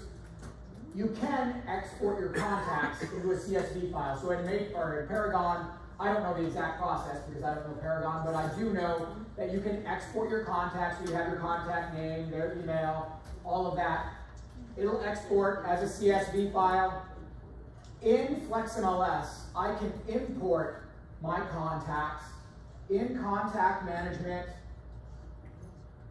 Under advanced, I'm going to see this import contacts, and that's going to say pick the file, match the columns of information you have in your spreadsheet, your CSV file, into FlexMls, and I can bring those contacts over. You would need to then start recreating those searches for those prospects, those contacts though. One more question here.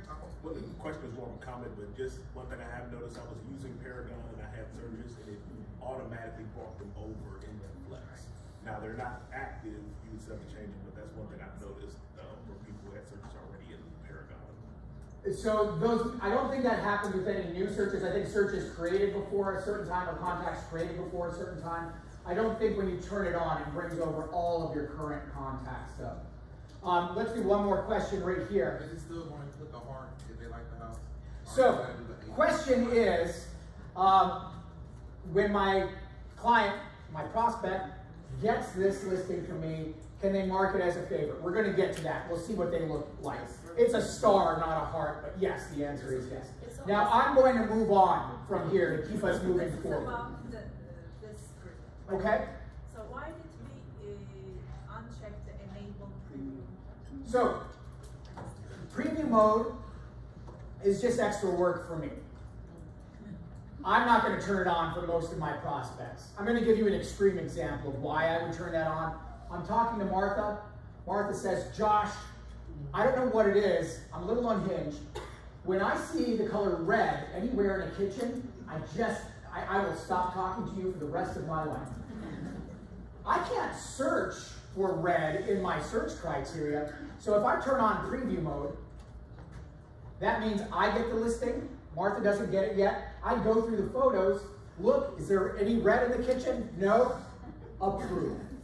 If there is red, I reject that. Martha never gets it. Now that's an extreme example, but it allows me to curate that. But it's extra work on my end. If I've got however many prospects I'm working with and they're getting updates, I keep that off for most. But it is available if you need it or if you want it. Now, Martha is my recipient. And then I have, I think the most important thing here, the schedule. How often do they get the updates? The default here, it says weekly and every day of the week is checked. So it goes out, it's actually daily, not weekly. But that would mean that goes out at 6 a.m. is when Triangle MLS runs that prospecting run. So if there were 3 listings yesterday that match the search, in the morning, 6 a.m., Martha gets an email bright and early. she can go in and look at that. Now Martha might be saying, that's too much time. I need to know immediately when it comes on market. Just one click, ASAP, so as soon as the listing matches her search, she gets it immediately. Another one comes on 10 minutes later, matches her search, she gets that one immediately. So it just sends one listing at a time whenever it matches her search. Also, the listings that are sent, it's going to be status changes. So if there's a status change in my search, it'll let her know. Price changes, so if there's a price drop, it's going to let her know. Or a new listing matches the search, it's going to let her know. So it just automatically sends those to Martha. And then, of course, you'll see the subject, the body. Every time the email is sent, it's going to be this subject, this body goes along with it. So I'm just going to load one of my email templates because I'm a slow typer. And I'll say, hi Martha. Hi Martha, here are my listings, or some listings. Let me know what you think. Let me know if you have questions. I always encourage people on this email, let me just zoom out on my screen up here. On this email, keep it short, keep it to the point. Don't make a specific mention of time or date, because I don't know how long I'm going to be working with Martha, and this goes out every time there's an update. So if I say, hi Martha, it was great seeing you at Rocky's birthday party last week, here are some listings, let me know what you think. That's the same email with every listing update for the next who knows how long. I can always go in and change it, but let's save myself some work in the future and just keep it short, to the point. This email, when Martha receives it, will also include a preview of the listing. So she sees the listing's primary photo, the price. If there's a price drop, there's a little arrow that points down next to the price. And she can tap to view the listing details. It includes my contact information as well. And so all I did here really was set the recipient, Martha, set the schedule, and then just set up my email, and then I click on Save. Now, I do get one pop-up on my screen right now that says, what do you want to do with the current listings? The subscription, I just turned it on for Martha, that goes from 11:58 a.m. forward. So if I want to send her all 16 current results, that's why this comes up. Because I could manually email her the current listings that match. I'm going to invite Martha to use the portal, and she can just see the search live inside the portal. So I'm not even going to bother sending the current match right here. So I'm going to come and we'll look at what we did inside contact management. So in contact management here, I am going to see all of my contacts. I'm going to just give us a little more room on the screen here. There we go. And I've got Martha. If I don't want to scroll down because I've got hundreds of contacts, just search in that little search bar. There's Martha.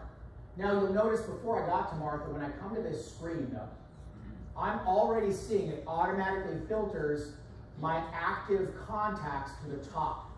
So anybody who's been clicking on listings in the past 7 days is filtered to the top. Now we'll talk more about that activity in a moment, but let's go ahead and look at Martha. Bless you. I'll come out here. We'll go to Martha, and I added Martha really quick. I added her when we did our first example today when I manually emailed listings.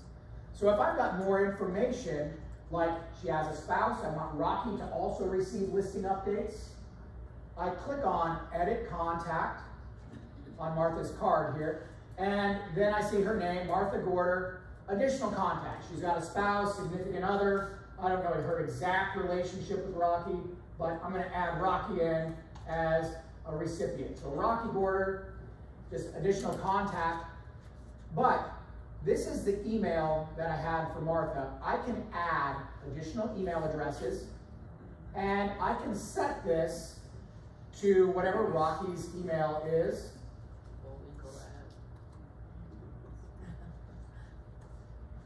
Natasha and Boris. Yes. When I add the additional email, check that box that says notify. And that means Rocky's going to get the subscription updates for the search as well. Now I can also put in contact information. I didn't add a phone number for Martha yet, so I'm going to put that in. And once I've made my updates here, I'll just click to save the changes. So I click Save Changes. Now I see contact details, Martha, a little bell next to that, and that just tells me she's getting updates. Rocky, same thing. I'm going to come back to this in a moment. There's a status next to the email address that says pending. We're going to come back to that. But let's look on the search and subscription that we just created for Martha. On the searches and subscription tab, I highlighted it, and that's where we're at now on her contact card. I see the search. This is the search we made. I can always go in. Maybe Martha says, oh, I needed to change price. I need to change location. I can always click on this search, click edit, resave it, so I can edit the search criteria. On the right side is the subscription. So maybe Martha says, I'm getting too many updates every 15 minutes. I get an email update from you. I can always modify that subscription. I just clicked on it. Same page where we were at, and I can say, well, let's just go back to daily for Martha. And then I'm just going to make sure I work the page top down, click on save. And from here, other questions about the subscription. How long does it send out? And the answer is, it goes as long as Martha keeps checking it. If she never checks it for 13 months, it goes inactive. It stops sending updates. So if Martha's just looking for an investment property, she's only kind of looking casually, as long as she keeps checking it, every time she clicks a subscription update, it extends 13 months. And it keeps extending. It won't expire as long as she keeps checking it once a year.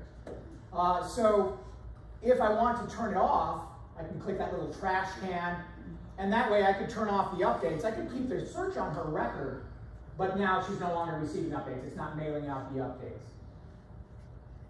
The other thing with the subscription, the very first time I turn on a subscription for a contact, they receive an email that says, hey, do you want to receive updates from, in this case, Josh Hernandez?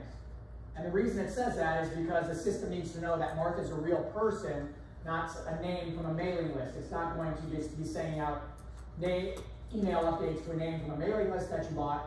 So Martha did get an email that said, confirm you want to receive updates from Josh. So let your prospect, let your contact know that that's coming, and that's why the email address says pending. So let's take a look at what Martha received. I'm just going to open up a brand new window. I told you I would break into her inbox. You cannot break into a client's inbox.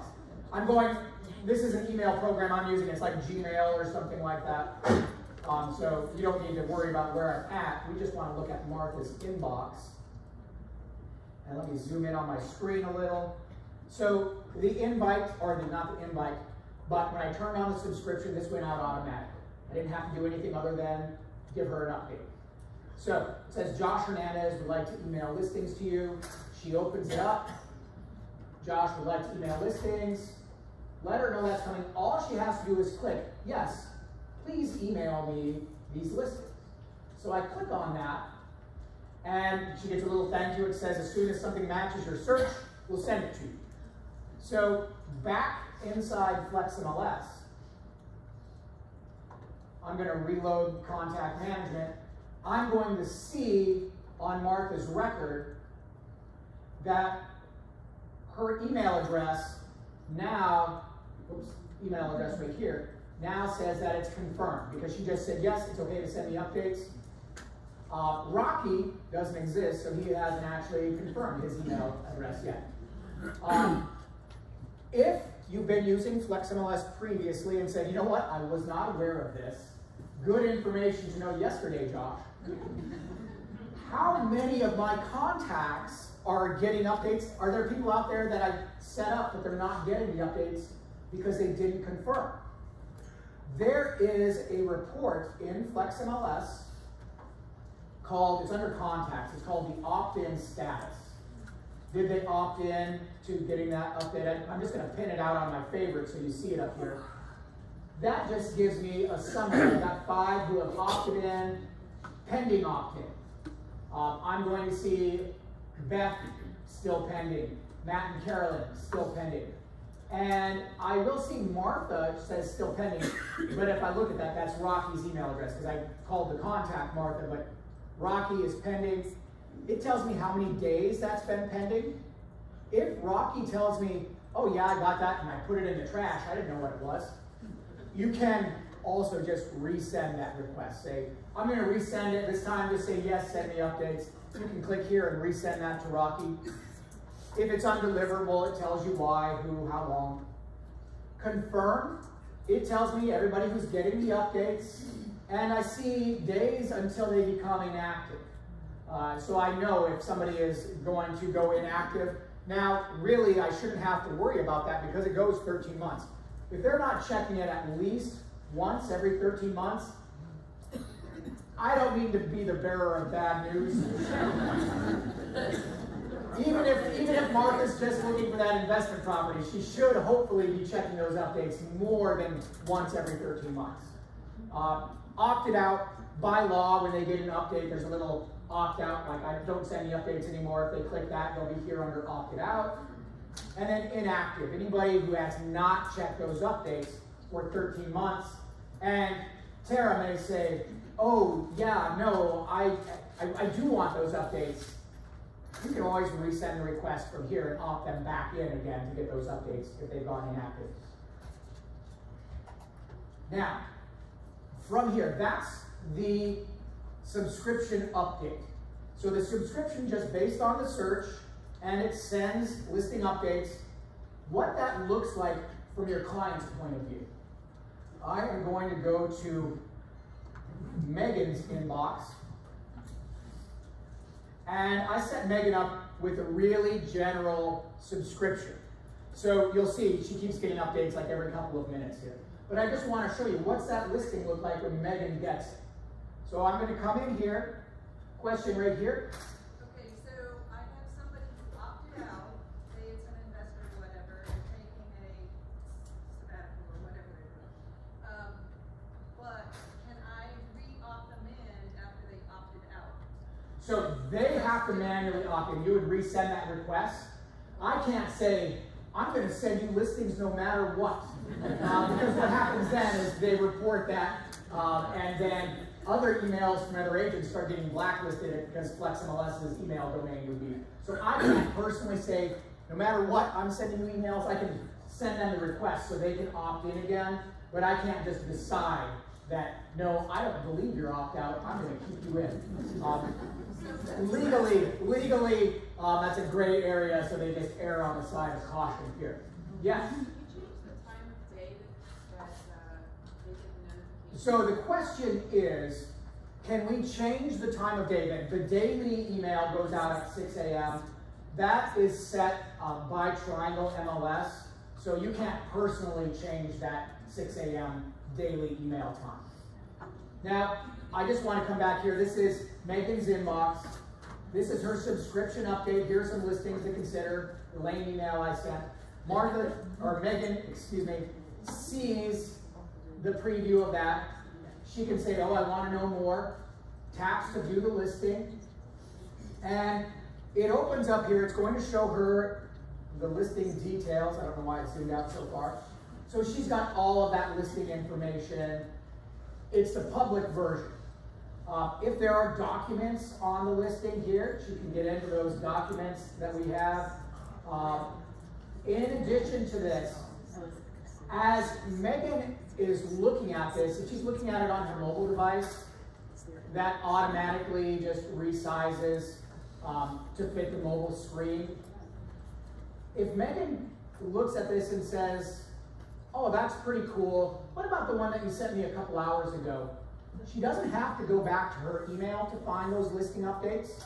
If she taps on back right here, she is going to see the news feed. This has all the updates that you've sent her automatically, all in the news feed. So she can always go directly to the news feed to say, oh yeah, this is the one that I was thinking about earlier, or this one.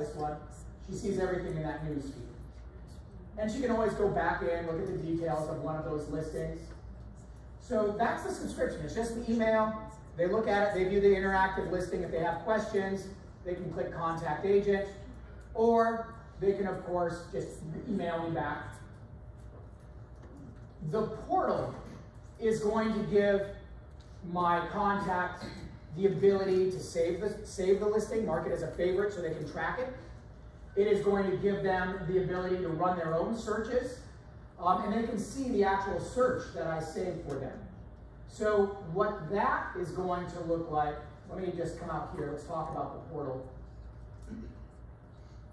Subscription, we went through what the contact receives, the opt-in request, what the update email looks like in the news feed. The portal. The portal will contain the news feed, so if they have updates, they can see the news feed in the portal.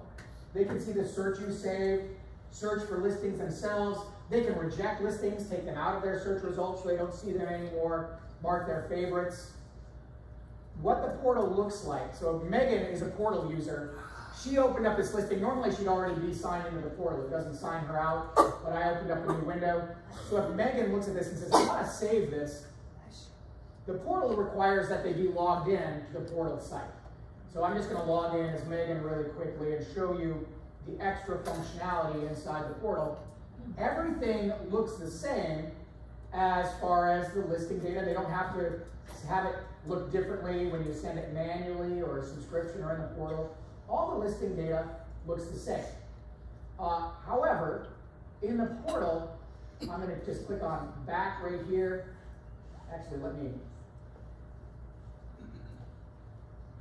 come back. I'm using, there we go. I'm using an incognito window so I didn't have cross-cookie contamination. She has the news feed now that she's in the portal. She has access to saved listings and saved searches. So this is the search that I saved for Megan previously. When Martha logs into her portal, we'll invite her in a moment, she'll see that search that I created for Martha. So Megan can come in here. We had a question earlier, if somebody's looking at my search that I saved, can they change it? And they can tap on filter on the search, and it's just a temporary change. Right now, current price, I had a really general search for Megan, so I just did $10,000 here. Maybe Megan wants to see, I just want those $1 million homes in my search results. So, I know, I work with great prospects. So, now, as she's looking at search results, even though this is just a temporary filter that she's using, if she sees something that she likes, she can always put that star on it and mark it as a favorite to keep track of it. So, or if she sees something that she doesn't like, she can always put that little reject next to it. Next time when she comes to her news feed or the search, that listing won't show at all.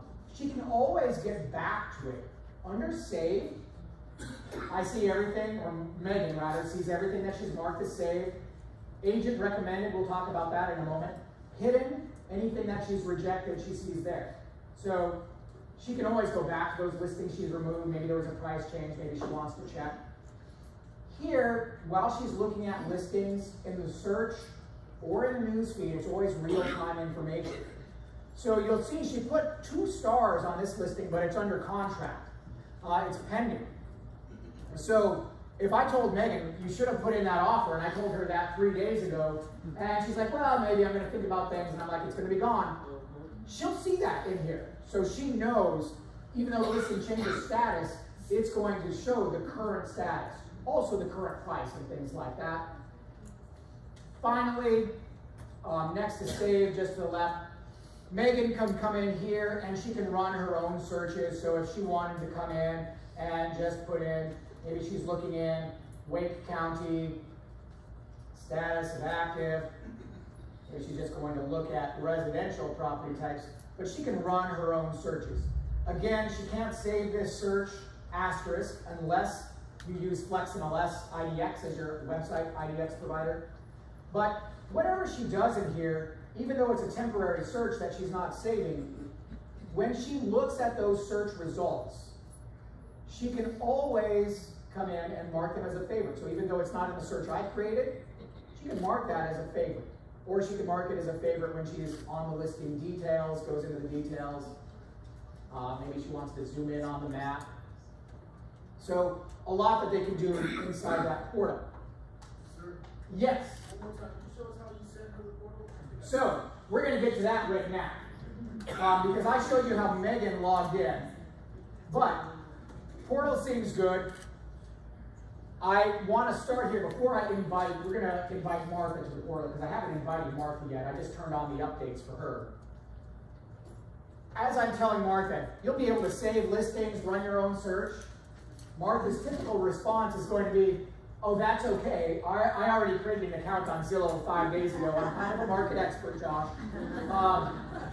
But there's a reason why they're working with you. There's a reason that they're talking to you already, because people very quickly realize that they do need that professional expertise when they're looking to buy a property. So as I'm telling Martha, I'm going to invite you to my portal. Why use mine over one of those third-party public sites? For Martha, I'll tell her, number one, real-time listing data directly from the MLS. Everybody here, I'm sure, has talked to somebody where they're like, oh, I found this listing on the internet. Tell me more about it. And they've got some weird outdated feed that they've looked at, and it's going to be days, weeks, months, years out of date. It's no longer on the market. They will never have to worry about that if they're using your portal because they know it's directly from the MLS. If there's a price change, they see that immediately in the portal. New listings, same thing. Also in the portal, they have contact agent. It's in your portal. So that means when they reach out, you get that message immediately.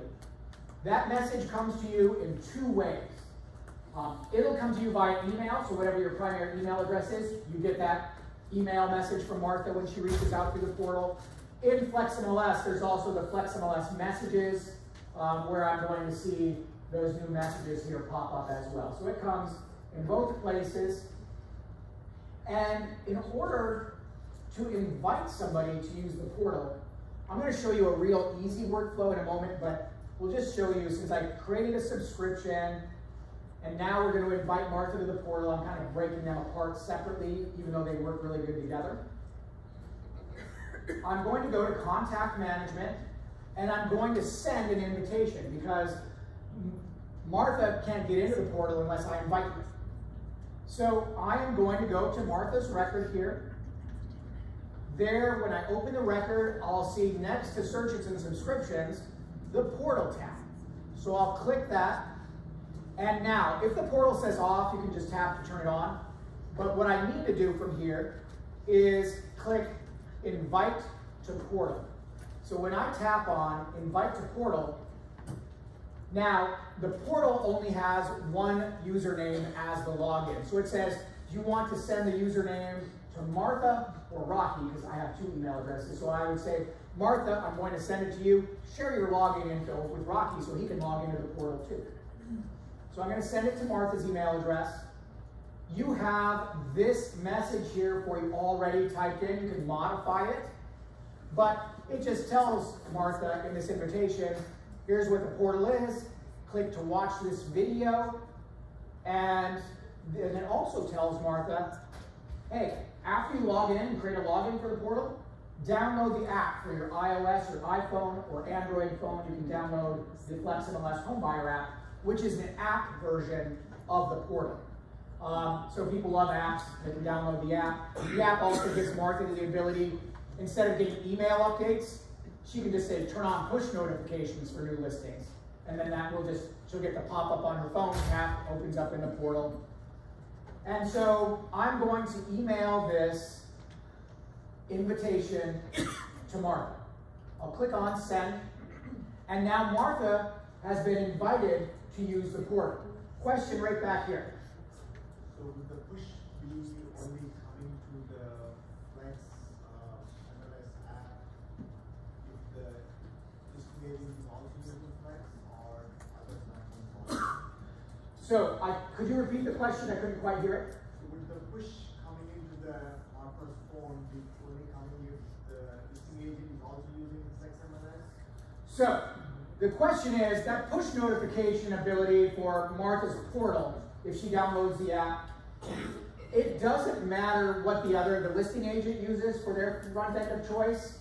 It's based off the back end. So if somebody goes in, even though they're a Paragon user, they make the update in the listing manager. that's still going to go out to your contact. If you're using Flexmls and they've got the app, then they are going to get the update. It doesn't matter what the other agent uses, but it's only available, the app for your client is only available if you're using Flexmls as a front end of choice. Question back here? So two of my contacts, I was able to just click on Advice Portal, but one of them, it says reset account at the bottom. So that means when it says reset account, right at the bottom instead of invite to portal, the reason it says reset account, a portal invitation has been sent previously. If you click reset account, it says, here's a link to reset your password. Because you will never know their password, that's just send them a password reset link. So from here, I've invited Martha to the portal, and I'm going to wrap up shortly because I know we have lunch ready. But all of this activity that Megan's been doing, all of this, now I've invited Martha to use the portal. I can see what they've been doing. Let's actually, Martha hasn't logged into her portal yet. Let's go to Megan. So if I want to drill down, see what are they doing inside the portal, on that portal tab, I see Megan's got 10 saved listings, 5 that I've recommended, 1 listing that she's marked as hidden. So if I want to say, well, what's Megan saved? You tap on that saved section. It shows me what's inside her portal. So I see she's got 3 stars, 2 stars. This one's been canceled, pending. I see which ones has she hidden. I can just come over here. These are the ones that Megan has hidden when she was looking at listings. Recommended. If I see a listing and I want to put it in somebody's portal, I'll show you how to do that from the app in our after lunch class. But I'm just going to go back to contact management. I can also see when I'm looking at Megan's record here. Now she has a search, but she's got all these $1 million listings marked. The search that she's run, here's the search parameters, $1 million, county of Wake, status of active.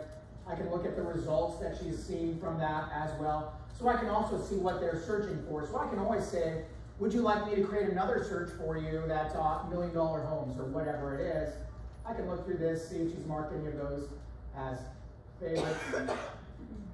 And all of the contact activity, everything that we've done today, whether it was just manually emailing a listing from the search result, or whether I set them up with a subscription and they're clicking those automatic updates, or I invite them to the portal and they're looking in the portal and searching for listings there. All of that, all of those clicks, they aggregate here into contact activity because it's not really important for me to know where are they looking at that listing. I want to know what do they keep going back to. So if I click on contact activity, and let me just scroll down my page a little bit, viewed listings, Megan has clicked on 24, and I see 623 Davis Street. She's clicked on this 8 times. This one she's clicked on twice, and then everything else she's actually just clicked on a single time. So as I come into Flexmls and I come up, I see my active contacts in the past week. I drill in to Megan. As I'm planning my next steps, before I even reach out, I know what she keeps going back to here. Also, when she's looking at the interactive listing, there is the option to share the listing. So I can see any listing that she shared here. There's 623 Davis Street again, West Davis. And the follow-up question that I most often get here is, can I see who she shared it with? Unfortunately, no. This is not a lead generation tool for you, so I don't see who she shared that with. But to sum this up, we took a good look at like subscriptions separately, portals separately, they work well together or independently. If there's somebody like me and somebody tells me, Josh, you have to sign, I'm going to send you a link, sign up for the portal. I'm not putting my email address in and giving, I don't know why, I guard it like it's precious.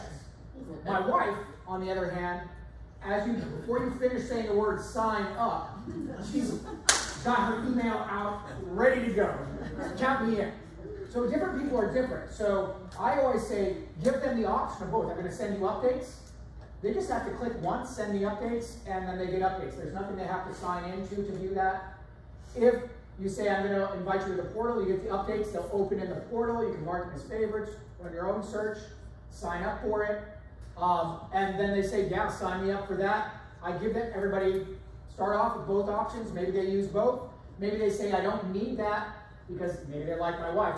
She's in that portal every single hour. She's got the push notifications turned on for her portal app on her phone. She's like, no, I've got it. I'll let you know when I have questions. And will she ever? So, I say this. What's that? Will you show us how to reset, or you doing it next? To reset the portal? Yes, sir. For the person. So if, for example, Crystal tells me, I lost my password.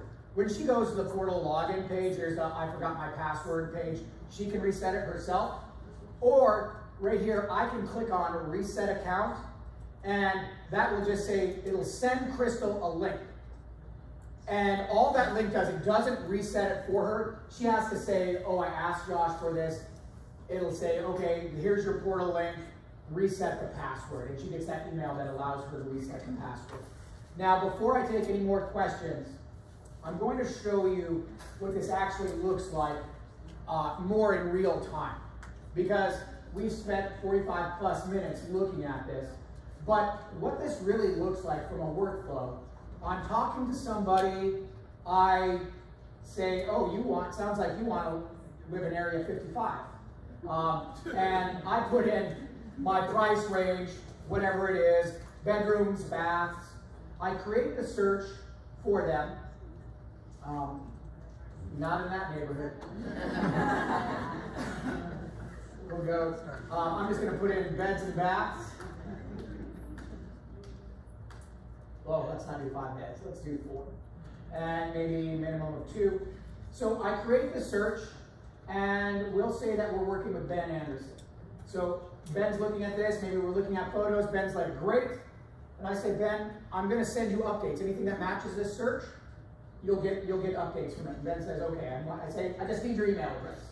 I'll also invite you to the portal. You'll get a separate email if you want to log in and keep track of things and run your own searches and ask me questions. You can do that from the portal. So I begin by just saving the search, click Save Search. And then I name this, whatever I'm going to call it, Ben, Area 55, my invented area. And then I'm saving it to a contact. I just did the search for Ben. He's not in my contacts, I'll just add him on the fly. There's Ben Anderson. And of course, he needs an email. We'll call it Ben at Triangle at whatever his email address happens to be. And from here, do I want to invite him to the portal? Yes. Invite to the portal. Save and add subscription. And, oh, got to type in an actual email address. And save and add subscription. So Ben just received an invitation to use the portal. You can see this search that I just saved for him right now. And here's the subscription. I want it to go out to Ben. I don't need a copy. I'll just check contact activity and contact management. I'll have it sent ASAP. I'll take one of my email templates that I've done previously. I'll say, hi, Ben, take a look. And then I click Save. Now, Ben just received an invite for the subscription to get updates. He's got the portal invitation. Everything's set up for me inside contact management. So I don't have to make this a big drawn out process to get in and turn on a subscription or invite to the portal. I can do that all as I'm saving the search for the client, just like I did right there, where it's really just a few minutes as I get the email address, invite to portal, and turn on that subscription. One question back here. Can they do the same interaction if they only want the email? Can they save them and we see what they're looking at? Is that what we do before? I couldn't quite hear the question. If they choose just to do emails, can they interact and we see what they're doing? So, if they choose just to use the emails, they don't want to log into the portal, they're working with me. And I just want to see what are they clicking on.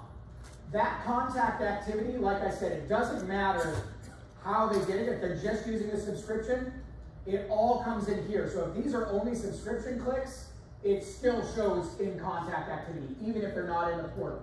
So I see what they're clicking on, how many times. This just aggregates everything together.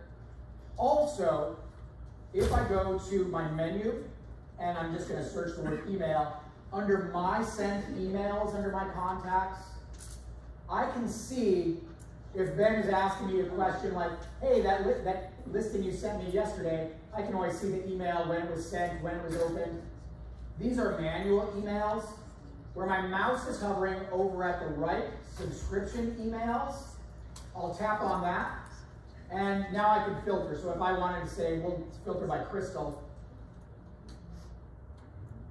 it'll show me the past 90 days of emails that Crystal has received. So if she says, you know, the email you sent me last Friday, I can pretend that I know what she's talking about, but I would come in here and look, because I've got a lot of prospects, so I would go for that time and date stamp, and then see what was sent. I can go and look at that listing if I would like, so you can always drill down that way. Now, we are at time for this session. We will come back. We'll start just a little after 1, I think, and Wendy has another announcement. So we have